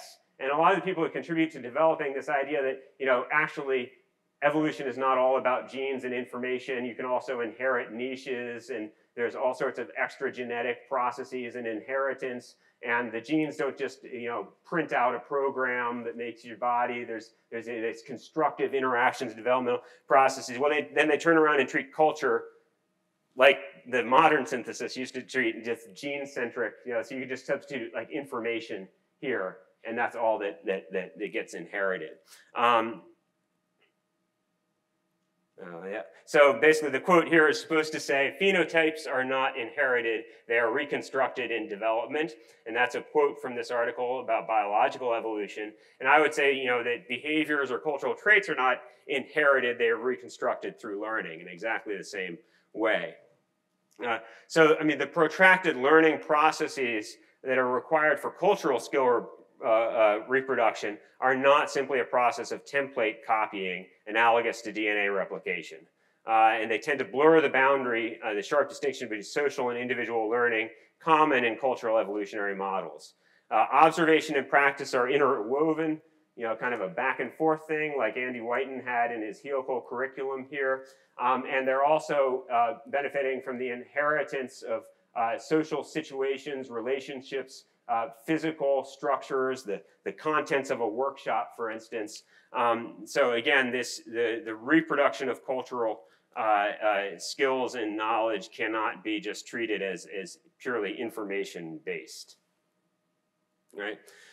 So this brings us, the final part of this argument was that natural selection has to select for either individual learning capacity or social learning capacity, and this was based on the idea that they require different dedicated neural systems. That turns out, as far as we can tell, not really to be the case. I won't go into all the brain stuff here, but you might just notice that this is areas that are unique to social learning, and that is it. That they found in this recent review, the anterior cingulate gyrus, and this was identified as being particularly sensitive to the rewards that others get, and that was identified in macaque monkeys. So if that is the sort of the source of human uniqueness, I don't know, anyway, so it doesn't appear to be a trade-off. There's just learning.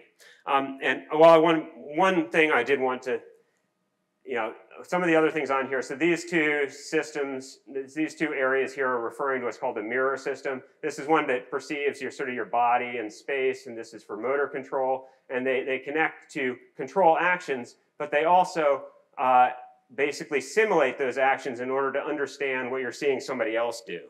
Right? So this is a particular example where both the production and the reproduction, where doing something yourself and learning from somebody else are literally based on the same neural system. And this is actually a really interesting possibility for biocultural feedback here, because you can have certain practices, for instance, in the production of tools, which is what I study in my lab, that are going to indirectly favor more general social learning capabilities because they rely on the same system.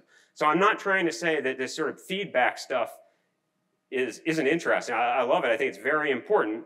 I just think that we have to be really careful about it.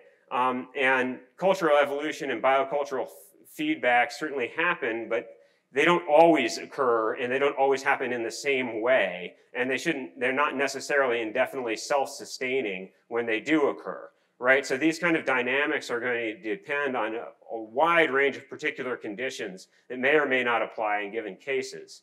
So if we ditch the assumption of progress in human evolution, then we could equally ask questions about why particular technological systems are so stable and why ours are so unstable, as sort of asking what was wrong with the Schulian hominids that they couldn't get off this hand axe thing for 1 million years. Right? Which people do quite a lot. I don't like it. So some take-homes. So you may have noticed that with the exception of the sort of startup problem, I didn't actually question any specific model or result of biocultural evolution. And my point isn't that any particular work is actually wrong, but rather that we need to be more careful with assumptions and biases and expand our thinking to embrace a wider range of evolutionary processes. So some of the key takeaways are that we should be very, very cautious about unexamined illusion between reproductive fitness, cultural complexity, and some notion of improvement. That human evolution is likely much more complex than a single trajectory of sustained autocatalytic feedback. That cultural reproduction is more than just information replication. That social and non-social learning are not natural kinds. And that proximate mechanisms may be just as important as ultimate causes like selection and drift. So the point of science is to explain things as simply as possible without oversimplifying. And I think the jury is still out exactly how far in the direction of oversimplifying some of this cultural evolutionary stuff goes. But it's something we need to be careful about. So thank you very much for your attention.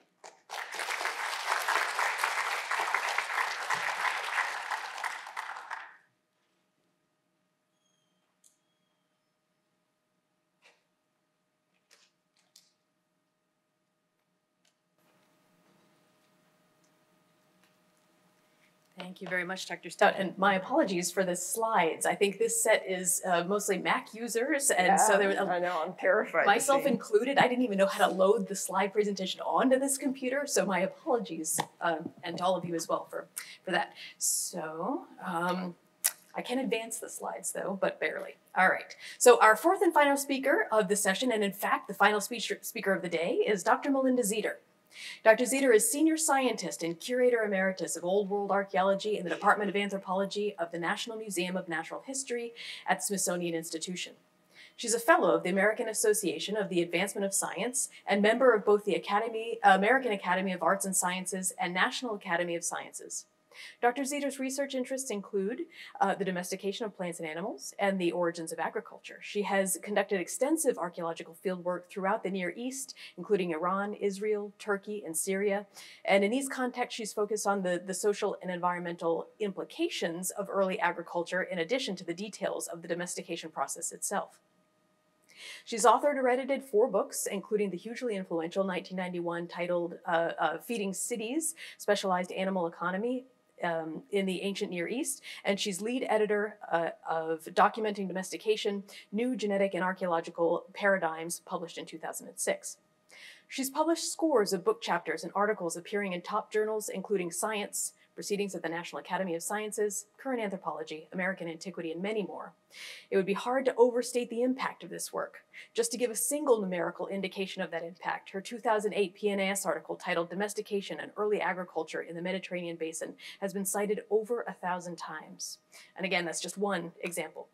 It won't surprise you to know that several of us on the conference organizing committee wanted to invite Dr. Zeter to speak in our sessions, and maybe I was just quickest on the draw, but Dr. Zeter could easily have spoken on any number in any number of these other sessions, and my eagerness to invite her was based partly on the fact that she has distinguished herself as a leading voice in the application of niche construction theory to archaeological questions. But I'll let her say more about that in just a moment. Lastly, I want to mention that this is something of a homecoming for Dr. Zeter. As many of you know, she received her AB, MA, and PhD here at UMich, and I believe her talk embodies the spirit of this very conference, the past, present, and futureness of it. So as I understand it, she'll share a bit about Michigan's past and this museum's unparalleled influence. Her work as a highly decorated graduate of this program and active contributor to the literature on domestication and agricultural origins also clearly represents Michigan's present, and her discussion of how and why we as anthropologists should also be contributing to evolutionary biology and not just vice versa, not just consuming their theories, helps to set the agenda for future archaeological research. Her talk today is titled Why Evolutionary Biology Needs Anthropology, Evaluating Core Assumptions of the Extended Evolutionary Synthesis. And I give over the podium now to Dr. Zeter. I hope not. I'm sorry about that. Thank you. It's the curse of a last name that begins with Z, is that I'm the last one, but I'm going to try to be lively, and I don't know if I'll be quick, but I'll be lively. So we'll see what I can do. Keep you from your cocktails and me. But anyway, it's a huge honor to have been asked to be part of this wonderful centennial celebration of the Museum of Anthropology. As Raven mentioned, I'm a long ago graduate of the program. I think I'm pushing 40 years now. I hate to tell you, some of you here that were my professors. So I'm not sure whether I was asked here to be a relic of the past. Sorry, I refuse to do that because of what I'm hoping to do in my presentation today is to look to a future in which the study of cultural evolution can actually make significant contributions to evolutionary theory in general. Now, as Raven mentioned, anthropology has had a really long history of co-opting concepts from evolutionary biology, beginning at least with the work of Spencer and Morgan, who both drew very heavily from Darwin's work on natural selection and progressive evolution. That's a dirty word these days, and rightfully so. But it also continues up through the more recent embrace of the modern synthesis of evolutionary theory, which is a blend of neo-Darwinianism and population genetics that was developed in the 1940s, maybe more appropriately called the mid-century modern synthesis, given when it was framed. That is actually still the dominant paradigm in evolutionary theory today. Concepts from the modern synthesis have served as a foundation for a number of different approaches to understanding cultural evolution. Now, recently, there's been a real hot debate in evolutionary biology over the need for revision to account for new insights made in the 70-plus years since the modern synthesis was first proposed. Challenges to the modern synthesis come from a number of different quarters, and these all coalesce together in this book published in 2010, calling for an extended evolutionary synthesis. Now, in many ways, the difference between adherents of the modern synthesis on one hand and those advocating for extension or revision through the extended evolutionary synthesis, it really boils down quite simply to different definitional approaches to evolution itself that these two groups embrace. Advocates for the modern synthesis take a very much a gene's eye view of evolution, with genes being the source of all variation on which natural selection operates and the single agent, basically, for the transfer of adaptive traits from one generation to the next. Advocates for revision, on the other hand, argue for a broadening of this definition to encompass a much wider array of processes other than and along with genes that they argue have significant influence on the pace and the direction and the impact of evolutionary change. This approach to defining evolution has resulted in a number of core assumptions for the extended evolutionary synthesis that really differ quite sharply from those of standard theory. And they range from the direction of evolution, the targets of selection, the modes of inheritance, the pace and tempo of evolution, the causes of evolutionary change. Basically everything we've been talking about this afternoon. The response by modern synthesis advocates has basically been prove it, challenging extended synthesis proponents to show that it's capable of generating truly empirically testable novel predictions about evolution that couldn't be accounted for by the standard theory. This challenge in turn requires that extended synthesis proponents be able to identify model systems that would allow for the evaluation of these predictions. Now, once again, anthropologists have been very quick to incorporate elements of this program, this new program, into their research, ending with this paper here, that if you all want to leave now and just read that, it's the unabridged version of this talk. So you could maybe start your cocktails a little early. But here I think we have a real chance of departing from the norm and from past practice. Here I think anthropology stands a great chance of moving beyond just borrowing ideas from evolutionary biology. Indeed, I think we have a great deal to offer to this ongoing debate, in that we can provide a number of empirically grounded model systems that are needed to evaluate the core assumptions of the extended synthesis, some of which are shown here. Now, the domestication of plants and animals is an additional, especially promising, I would argue, ideal model system for the evaluation of issues at the heart of this debate over the need to modify standard theory. Domestication is, after all, a process of unquestionable impact. It irrevocably affected the evolutionary trajectories of both humans and the plants and animals brought under domestication. Moreover, it's not simply a one-off development, but it's something that arose independently in multiple world areas. But what I think really makes domestication a great candidate for assessing these core issues at the heart of this debate is that it encompasses all of these central issues on which the debate revolves. So what I'd like to do here today is to take a look at each of these 5 general areas, one by one, contrasting how core assumptions of the extended synthesis differ from those of standard theory, and then to show how domestication offers a potential for exploring each of these areas. Let me see about getting some water. I've developed a terrible cold. I've just been exposed to my 2 granddaughters that are little disease vectors, and so they transferred it all to me. So I hope I make it through it. It's not COVID. I took 2 tests today, so you're all free from that. Anyway, the first of these core assumptions involve the directionality of evolutionary change. Standard theory, this will look a little familiar to you from last talk. Standard theory holds that genetic variation arises through random processes of mutation, gene flow, and recombination, with directionality in evolution solely the result of the action of selection, which sorts amongst these randomly arising variants and selects those that enhance the adaptive fit of an organism with its environment and then eliminates those that make the organism less fit. In contrast, a central principle of the extended synthesis is that variation arises through a number of constructive processes that systematically channel phenotypic variants in ways that guide or bias the direction of evolution. These constructive processes may either operate internally with organisms or externally to it. The extended synthesis also recognizes the process of genetic accommodation, by which these variants arising through these various processes become incorporated into the genomic architecture of an organism. All of these processes are central to domestication. The primary external process involved in domestication is, of course, niche construction, the process whereby organisms modify their own and each other's niches in ways that elicit evolutionary responses.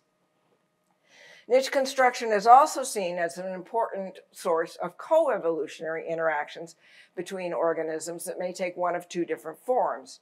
Diffuse co-evolutionary interactions are those in which the impacts of the niche constructing activities of one organism on another are mediated either by some change in abiotic conditions or by some intermediary biota, with the result that the evolutionary impact of these actions tend to be somewhat unpredictable and may be slow to manifest themselves. Pairwise interactions, on the other hand, involve the direct reciprocal actions of two niche constructing organisms and tend therefore to be the result in much more rapid evolutionary change in both partners. And this is essentially what domestication is, a focused pairwise co-evolutionary relationship between a domesticator and a domesticate that arises in the context of niche construction. The domesticator in the relationship engages in various niche constructing activities that increase the supply or predictability of a resource provided by the target species, the domesticate, usually by assuming some level of influence over its growing conditions or its reproduction.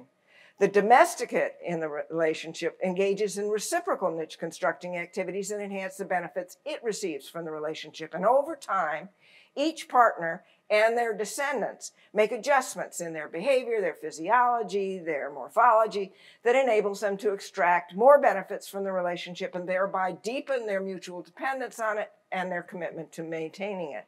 Now, relationships leading to domestication can be initiated by either the domesticator or the domesticate and may take several different pathways. But regardless of who initiates the process, domestication will only ensue if this focused pairwise interaction between domesticator and domesticate is sustained across multiple generations, over which time each partner continues to make adjustments to maintain and deepen the relationship. The primary internal process involved in domestication is developmental plasticity, which can be defined as an organism's ability to alter its own developmental processes and their phenotypic outcomes in response to different environments. These phenotypic accommodations can be made without really any genetic change, but simply by activating dormant variation and include, again, all aspects of the phenotype. So the morphology, the physiology, the behavior. It's thought that unexpressed cryptic allelic variants are especially likely to be activated when organisms are exposed to novel environments, especially anthropogenically altered environments. This can result in a really rapid release of variation, some of which may be better matched to the environment. Recent research in domestication has really underscored the importance of developmental plasticity in domestication. Dolores Pepirno's research on teosinte grown under different CO2 conditions is a great example of research on the role of climate in the release of phenotypically plastic traits in emergent domesticates. Natalie Mueller's really knockout research on erect knotweed, one of the supposed lost crops of Eastern North America, is a great example of how the niche constructing activities of both humans and a target species cause this release of phenotypically plastic traits in the target species that help kickstart the process of domestication.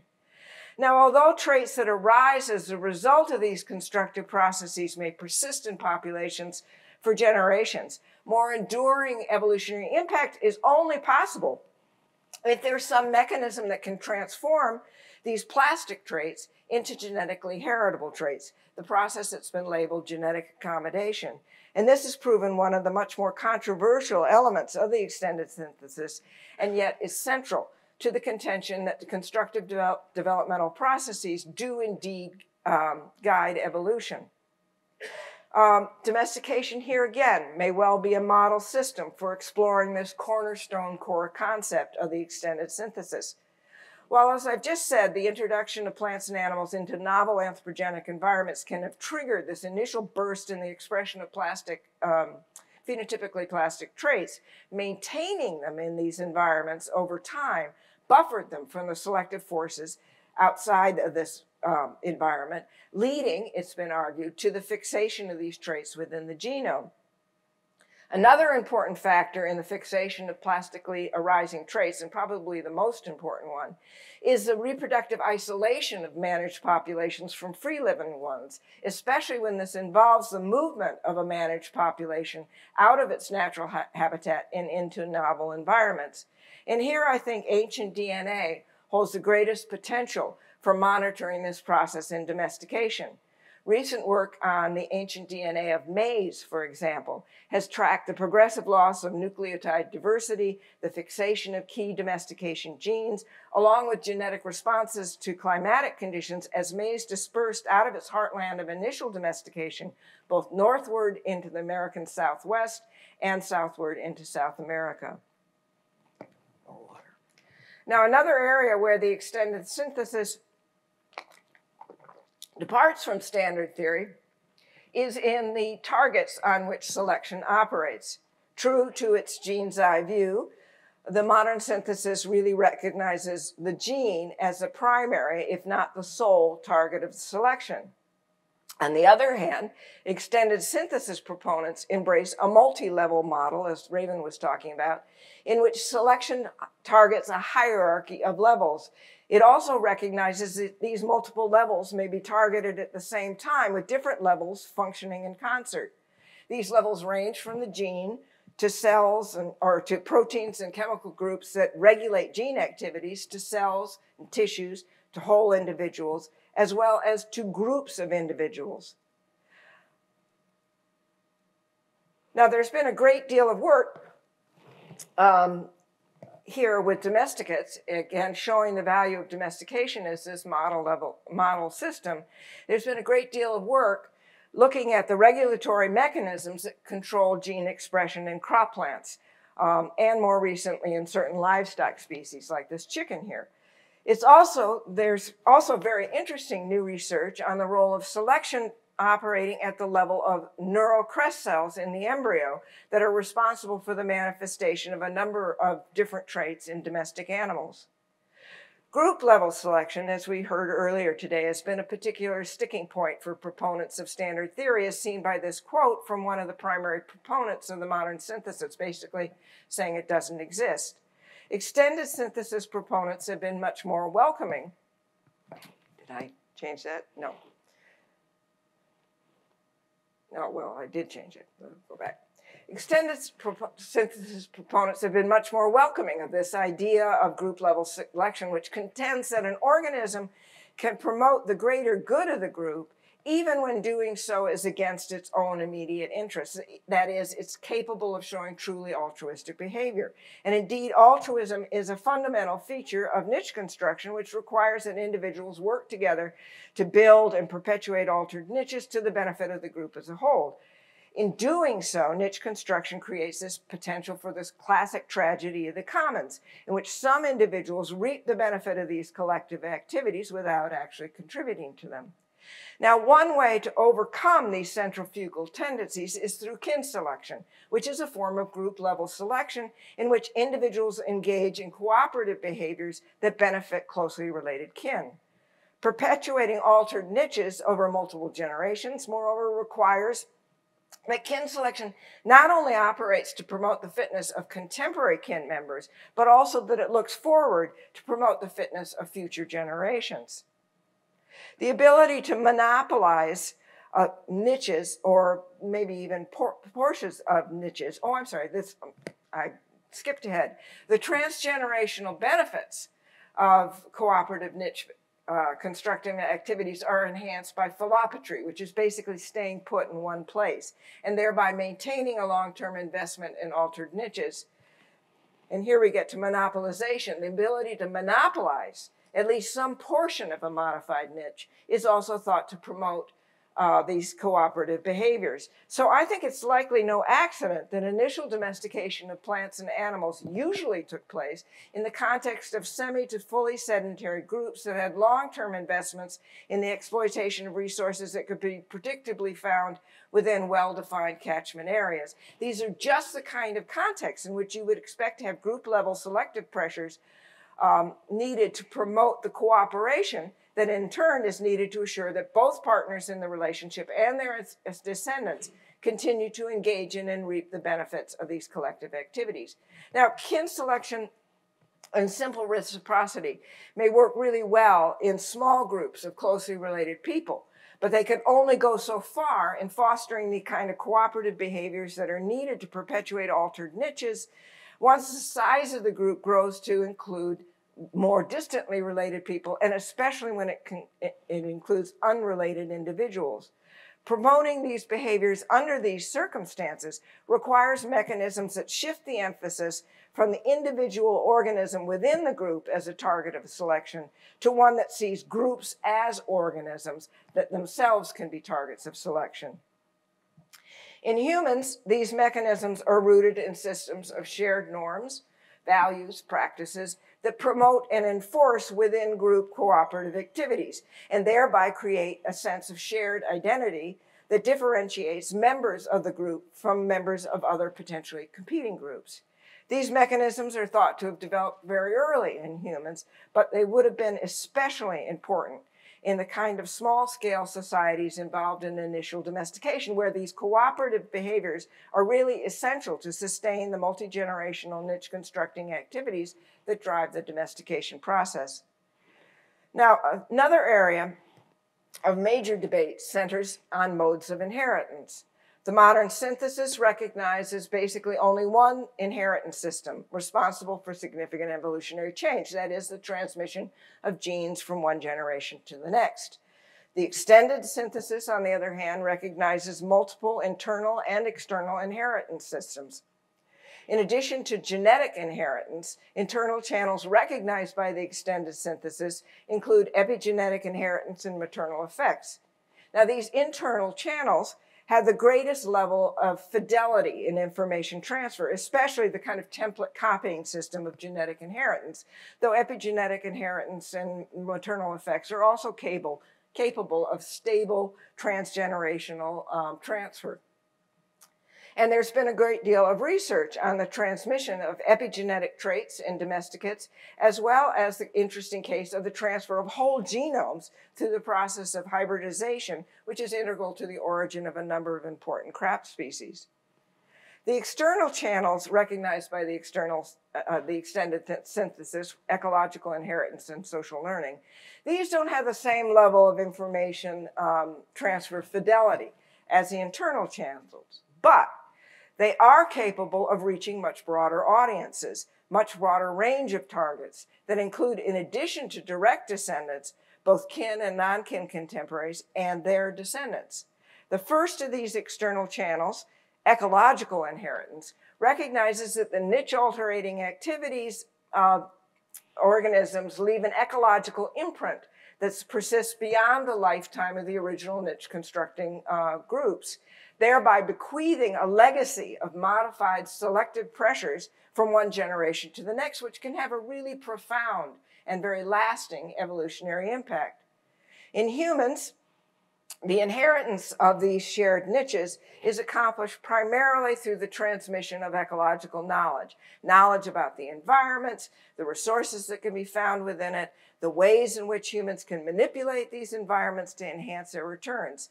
And in the small-scale societies like those that served as the incubators for initial domestication, traditional ecological knowledge is transmitted through stories and performances, direct demonstration that provide members of these societies with a kind of a cognitive map about how the world works and a platform for further development of ways of living within it.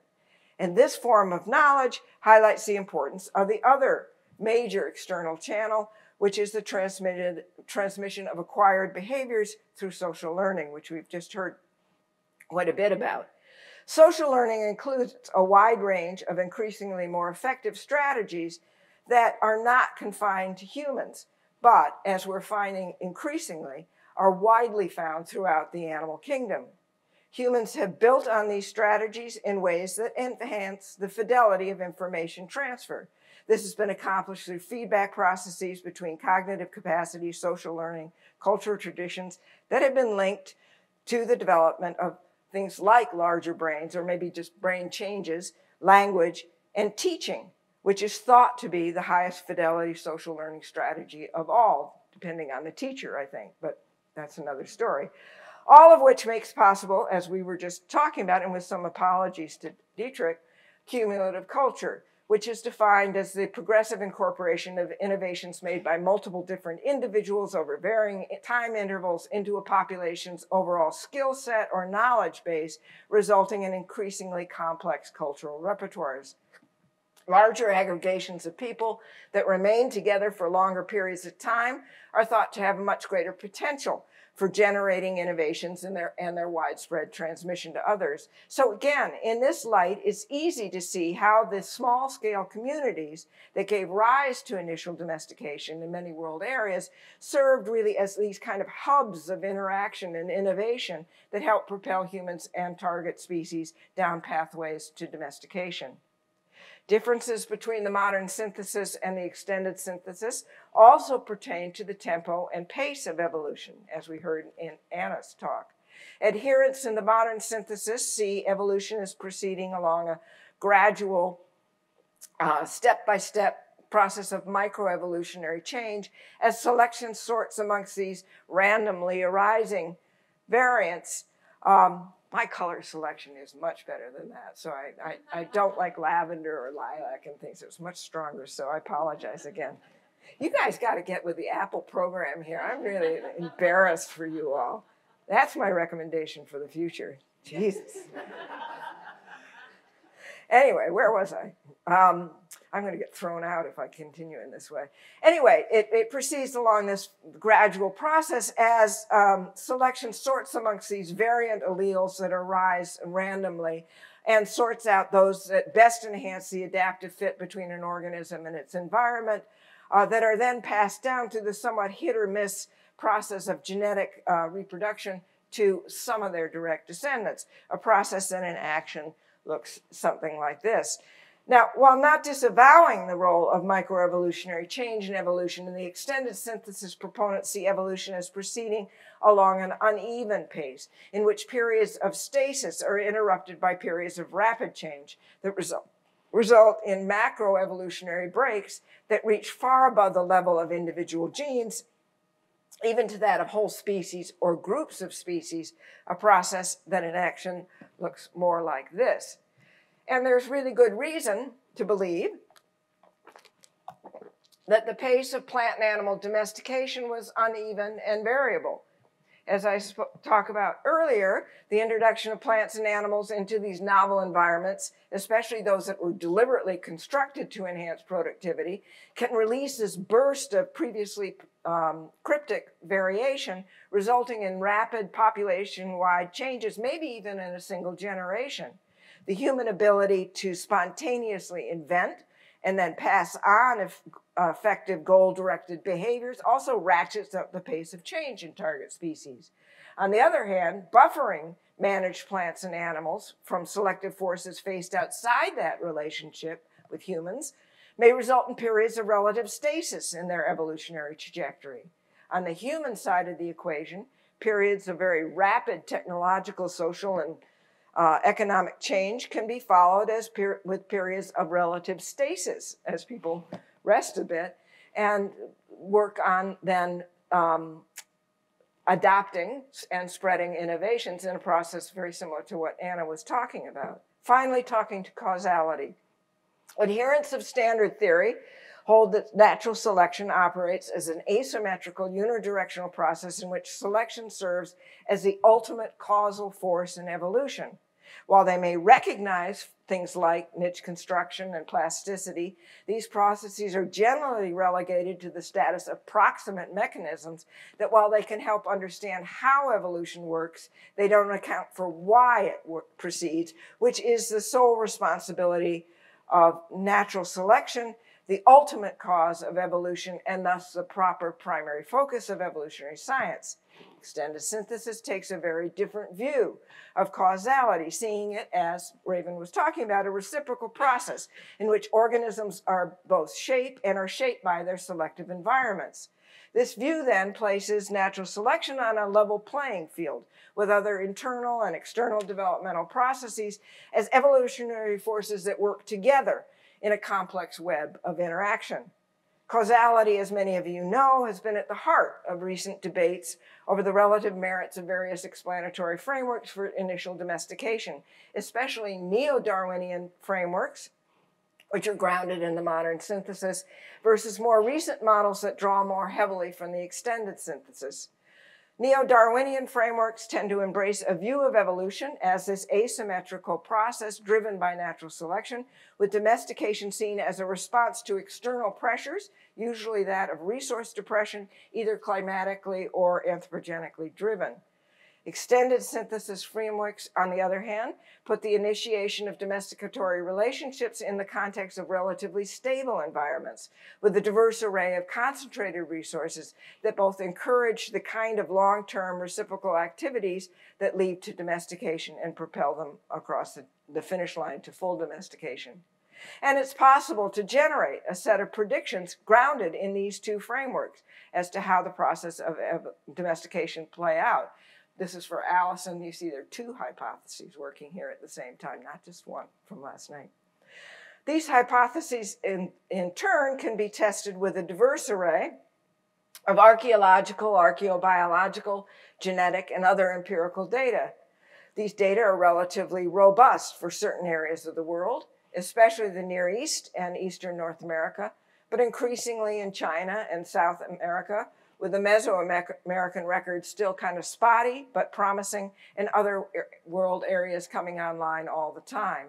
It is then becoming increasingly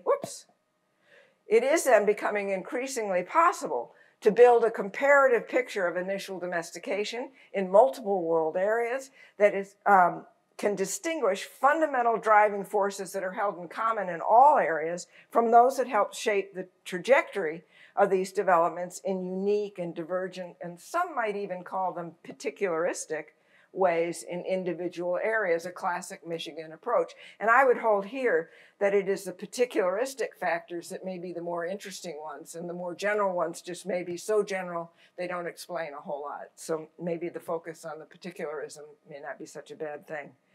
So to wrap up, evolutionary biologists have had a really hard time trying to figure out what to do with humans, and especially human cultures, in their work. Often they set humans aside altogether, preferring to deal only with natural systems unaffected by the human taint. As one leading proponent of the modern synthesis recently put it, standard theory has always recognized cultural inheritance, but largely ignored it because it was considered taxonomically very restricted. That was emphasis added by me. He didn't really say it that way, but that's the way I heard it. So la-di-da. Anthropologists working within this framework have generally followed the lead of their biologist colleagues.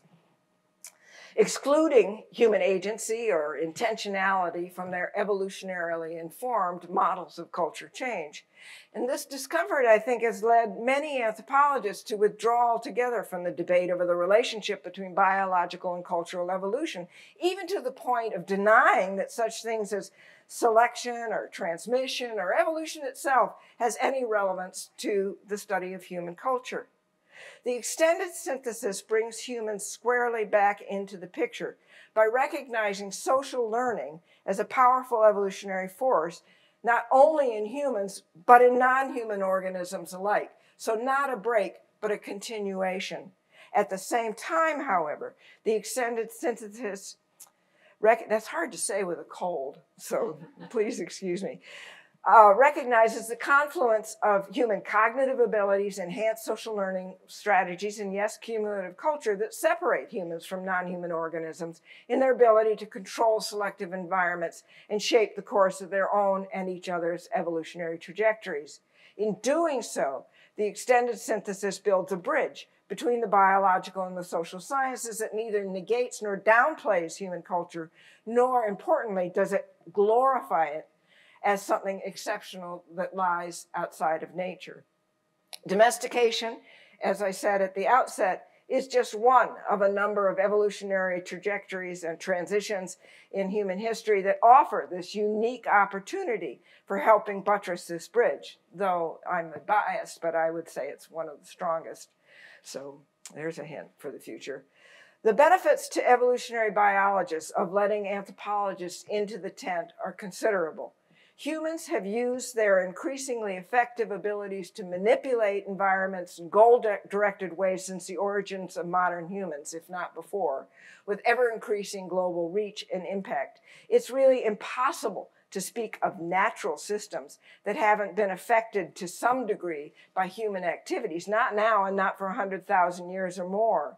Incorporating human cognitive abilities and modes of cultural transmission into evolutionary theory promises a much more holistic understanding of evolutionary process and ecological relationships in a world in which humans have played an increasingly greater role in both. Tapping into this wealth of anthropological knowledge about humans and cultures and their capacity to drive evolutionary change can only improve our collective understanding of how evolution, biological and cultural, has brought us to our present circumstances, and maybe how we might navigate a course through an increasingly uncertain future. Thank you.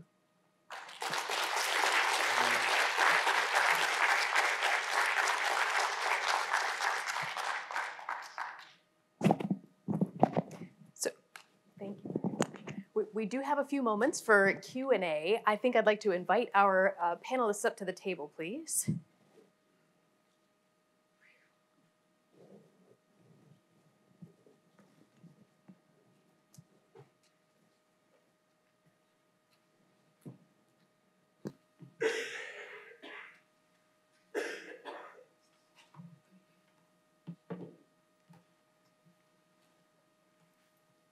So I certainly want to, actually I'm going to come join you at the table. I don't have room for mine.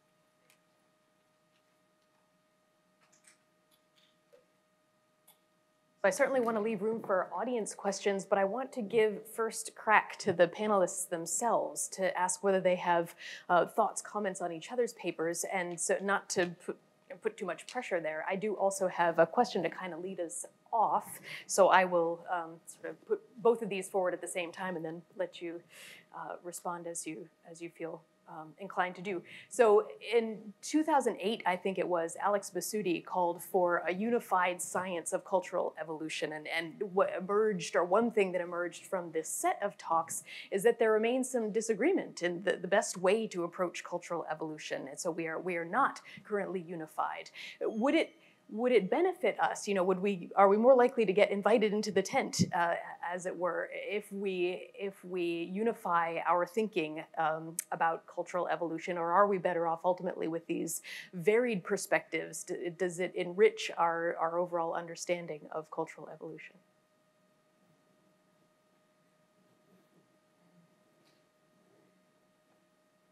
Well, yes. I'm not sure that is such a thing as a unified theory, because I think that there's a huge amount of room for divergence. And I think to answer some of Jerry's questions last night, I think this is where anthropology can contribute theory, but there's all sorts of different theory that we can contribute to it. And one of the things that I noticed about the movement in cultural evolution is there are damn few anthropologists involved in the cultural evolution group. I mean, it was Russell Gray that started it. It was a great, theoretician and so on, and Masudi and these others.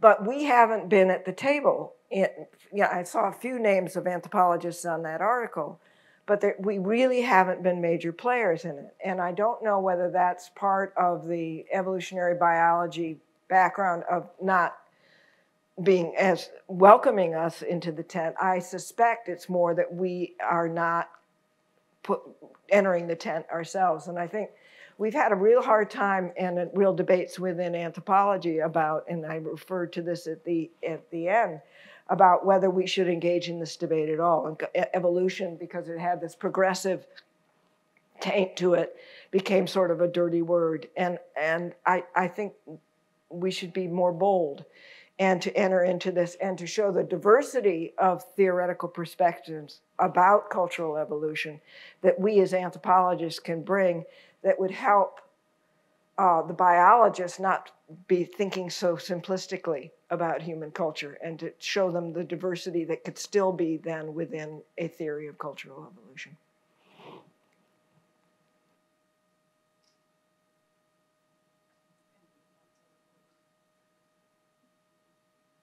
I would tend to agree. I mean, I think there's a real role for anthropology to contribute to a richer conception of what culture is.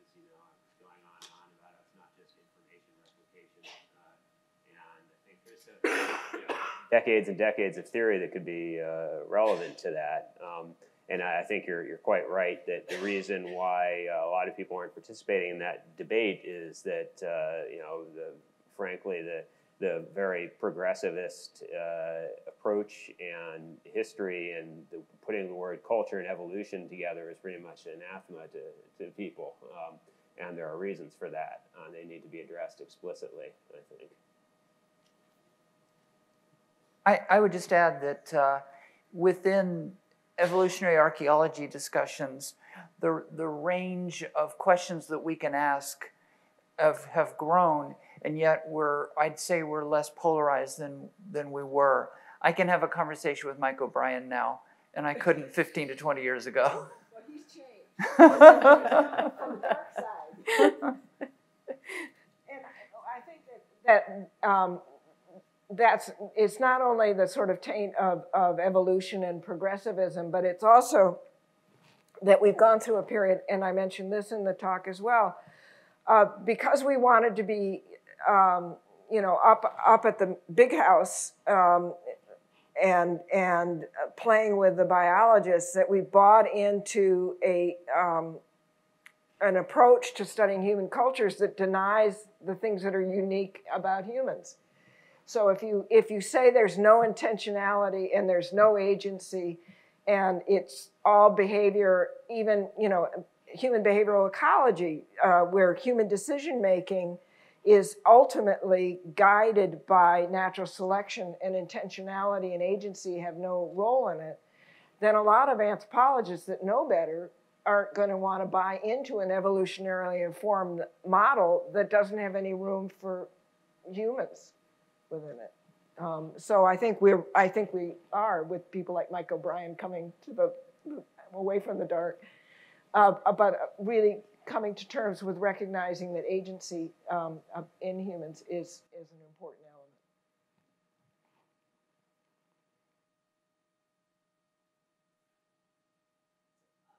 Still have a few minutes. We can take some questions from the audience. Hi there, Marcus Hamilton, University of Texas at San Antonio. This is great, very interesting. I just have a question for everybody on the panel, including Raven sitting down there. So, cultural evolution historically was essentially the borrowing of population genetics models by Cavalli, Schwartz, and Feldman, and then Boyd and Richardson did the same. And that was really an attempt at using that framework just to flip it over and think, how could we use this culturally and what does it mean? And so that's built in this kind of path dependence about modeling culture as genes, really because of simplicity. That's easier to do it that way. So when we talk about cultural evolution, there is this tendency that I think Dietrich was pointing out with Leyland and people and Odling-Smee to make a direct equivalence between here's genetic pathways, here's the cultural pathways, here's the equivalence between the two. And of course, culture is a non-genetic mechanism. Reproduction, fitness, all these concepts are not translatable and mapping, don't directly map between the two domains.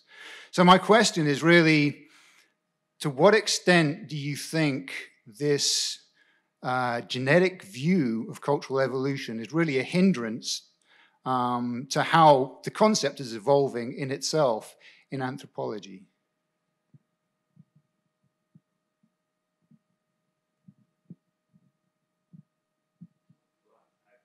Yeah, so you mentioned me, so I'll answer, but I think that it is a hindrance for some kinds of questions. It's sort of like there's a huge debate, as was discussed, about whether an extended evolutionary synthesis is needed for biology, right? And to my mind, you know, a lot of what that boils down to is sort of the scale of questions people are interested in.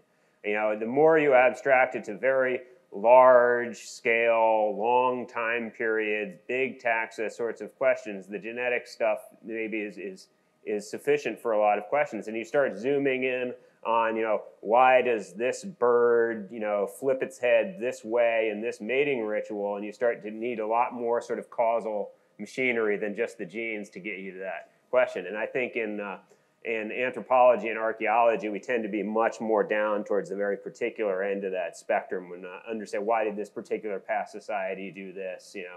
And I think that in those cases, it's almost always an oversimplification to use this sort of information replication approach. But yeah, it may not be the case with all questions. If I can jump in, I think that, thank you for your question, Marcus. Very easy question to answer. So I think that this really dovetails with what Raven was asking us. And I think that one of the strengths of anthropology is that we have many different ways that we can ask questions. We have a plurality of ideas that we can bring together.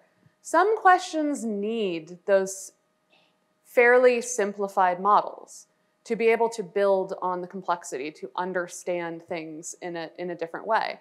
And so I think there's a place for them. Do I think that it's constraining? Potentially, if you're trying to use that as the only framework that you have. But that's I think, why we have so many different approaches, as you do as well, so that we can ask these kinds of questions and we can use those simplified models for certain questions and not for others. I'd also say that I think the biologists working and people like E.O. Wilson and so on, and the behavioral work that they did really had everything sort of on a gene level, which is something that the extended synthesis people objected to.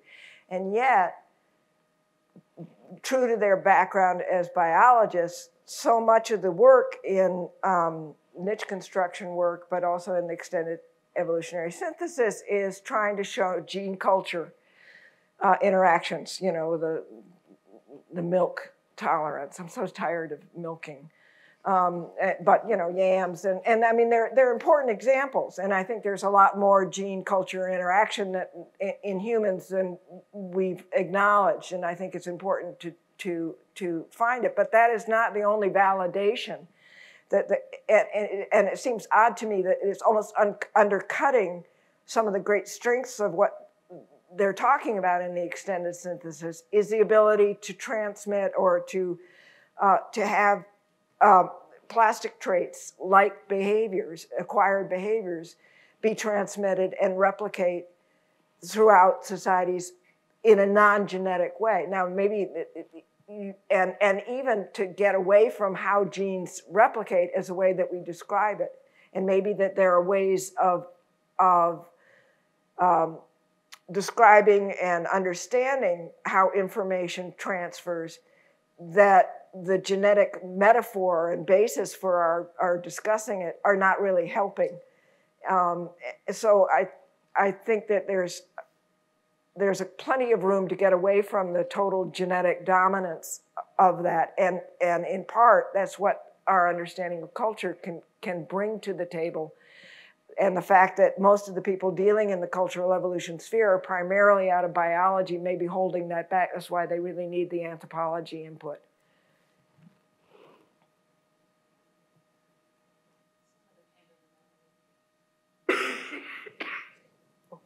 Yes, thank you. I was hearing, I think, in Professor Stout's discussion, a great many incongruities between Darwinian principles and culture change. And so I'm hearing that, yes, there are many ways to imagine and explain human behavior. But I'm really wanting to follow the previous gentleman with sort of the inverse of your question, which is, so what are the epistemic advantages of sort of what seems to me to be forcing Darwinian principles of fitness and selection onto culture change, which operates apparently by completely different principles? Is it more predictive? Are problems solved better through an evolutionary gaze? I thought, E.O. Wilson basically concluded that, as many of these evolutionary models would have it, almost like Aristotle, we naturally are what we are. He was looking to, I think, something like a pharmacologically just society to live with as his application, with the way things are. So I'm asking, what are the advantages of using a Darwinian approach to explaining culture change?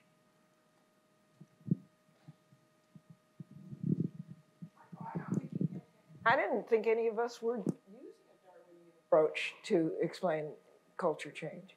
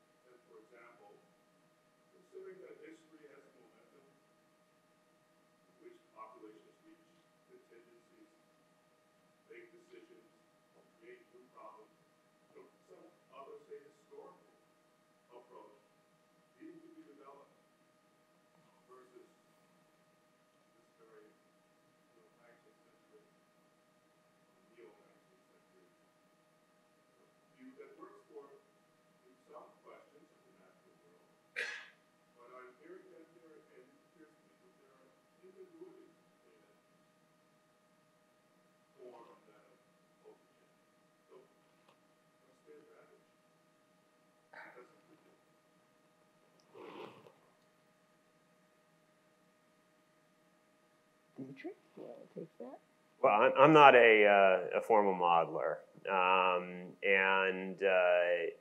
so I'm not really sure the specific, like the use of population genetics, mathematical models to try to understand culture. I'm not a good advocate for that. I understand that you can have some predictive accuracy for modeling things like lactose tolerance and so forth. And you can show that if you model it in this way, you have to take cultural information replication into account to understand the way in which the genetics are going to change over time, and the model helps you to make that argument. I, in my work, try to understand biological evolution, the evolution of the brain and cognition. And so I'm a big fan of the extended evolutionary synthesis, which says take culture and cultural inheritance seriously. I just think that maybe we should think of culture and cultural inheritance as not just like genes. So that's my stance. I'm not sure if anybody else on the panel is more familiar with formal modeling or population genetical models of culture change that would want to speak to that aspect. I think we've gotten into a lot of trouble with trying to apply phylogenetic models to look at trait differences in culture. And so like the selectivist approach that is firmly rooted in the neo-Darwinianism and in the modern synthesis. And I don't think that those necessarily apply. But I think the point here is trying to recognize that cultures both stand apart and yet have a connection to biological evolution. That culture is an outgrowth of certain biological forms that through evolution that have happened, but that stands apart and moves in and is transmitted and changes and is motivated in mechanisms and channels that have nothing to do with genes. And this is where things like human agency, intentionality, a historical approach to understanding of that has a great deal to offer to balance the view that cultures and cultural evolution and biological evolution are two analogous things that proceed along the same ways that are basically dictated by the way genes work. And I think cultures are transmitted and they work in very different ways, but I don't think that it stands necessarily to always say then that they're two separate and they have nothing to do with one another, because I think cultures are very much affecting the way biology and natural systems work, as well as natural systems affecting culture. And I think if we maintain the silos between those, we're missing a real opportunity on the biological side to understand the dynamism of human culture in shifting evolutionary trajectories of every living thing on this planet, but at the same time of also the importance of understanding our interaction, human interaction with the natural world on how our culture is developed. So I don't know if that answers your question. You're certainly looking very skeptical, so I think might be hopeless. Well, it's the way of understanding the world that you believe in. Sure is. I do phylogenetic modeling, but it's not in a gene-centered way. It's a way of formalizing and exploring patterns of basically cultural history and learning about the processes by which the cultural processes, not the genetic processes, by which cultural traditions form and split and splinter and collapse.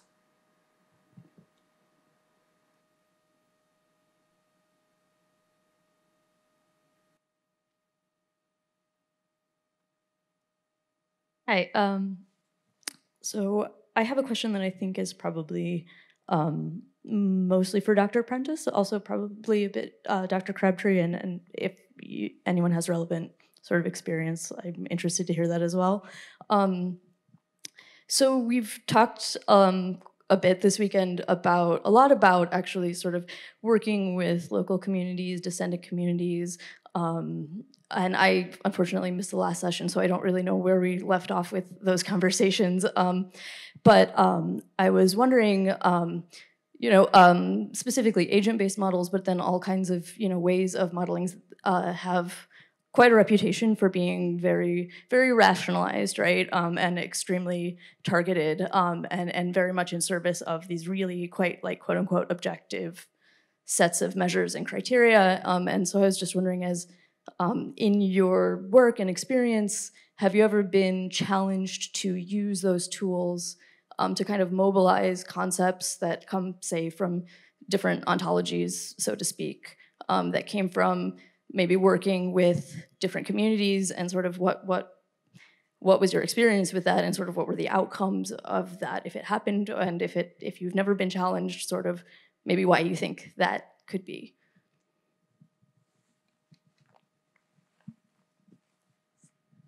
Yeah, thank you for the question. So any kind of formal modeling can be you just sitting at home with your computer or your piece of paper and doing whatever.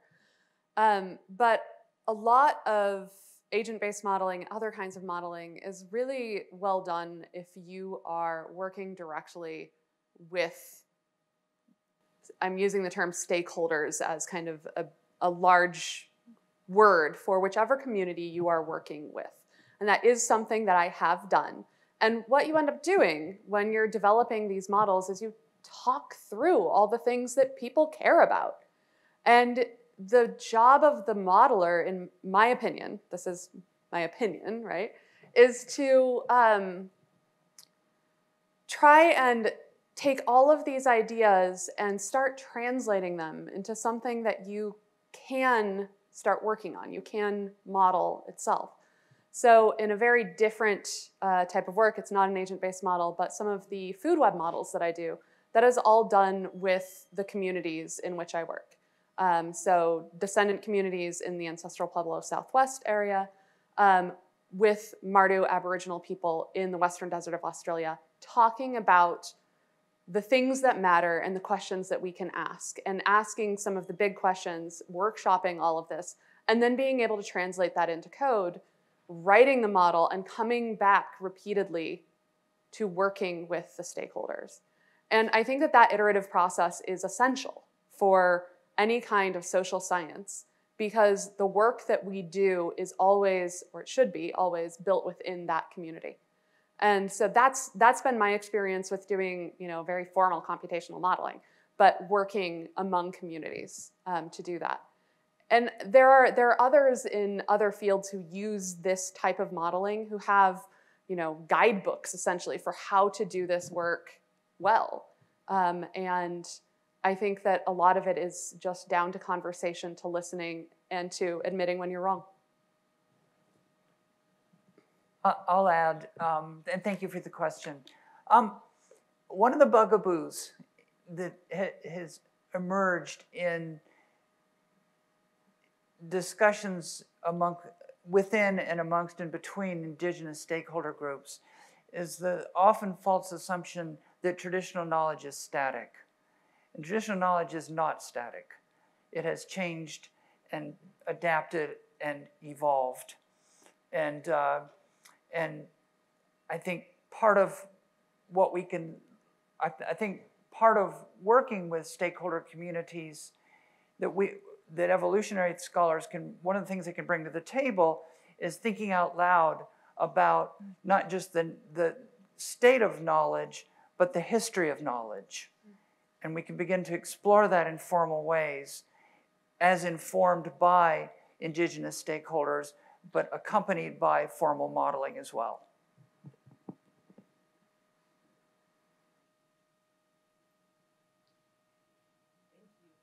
We're well past time now, and so unless there are burning questions, I think we should adjourn for the evening. Thank you all very much for staying until 7:15 in the evening, and we'll look forward to seeing you tomorrow. Thank you again to our panelists. Could we please give another round of applause?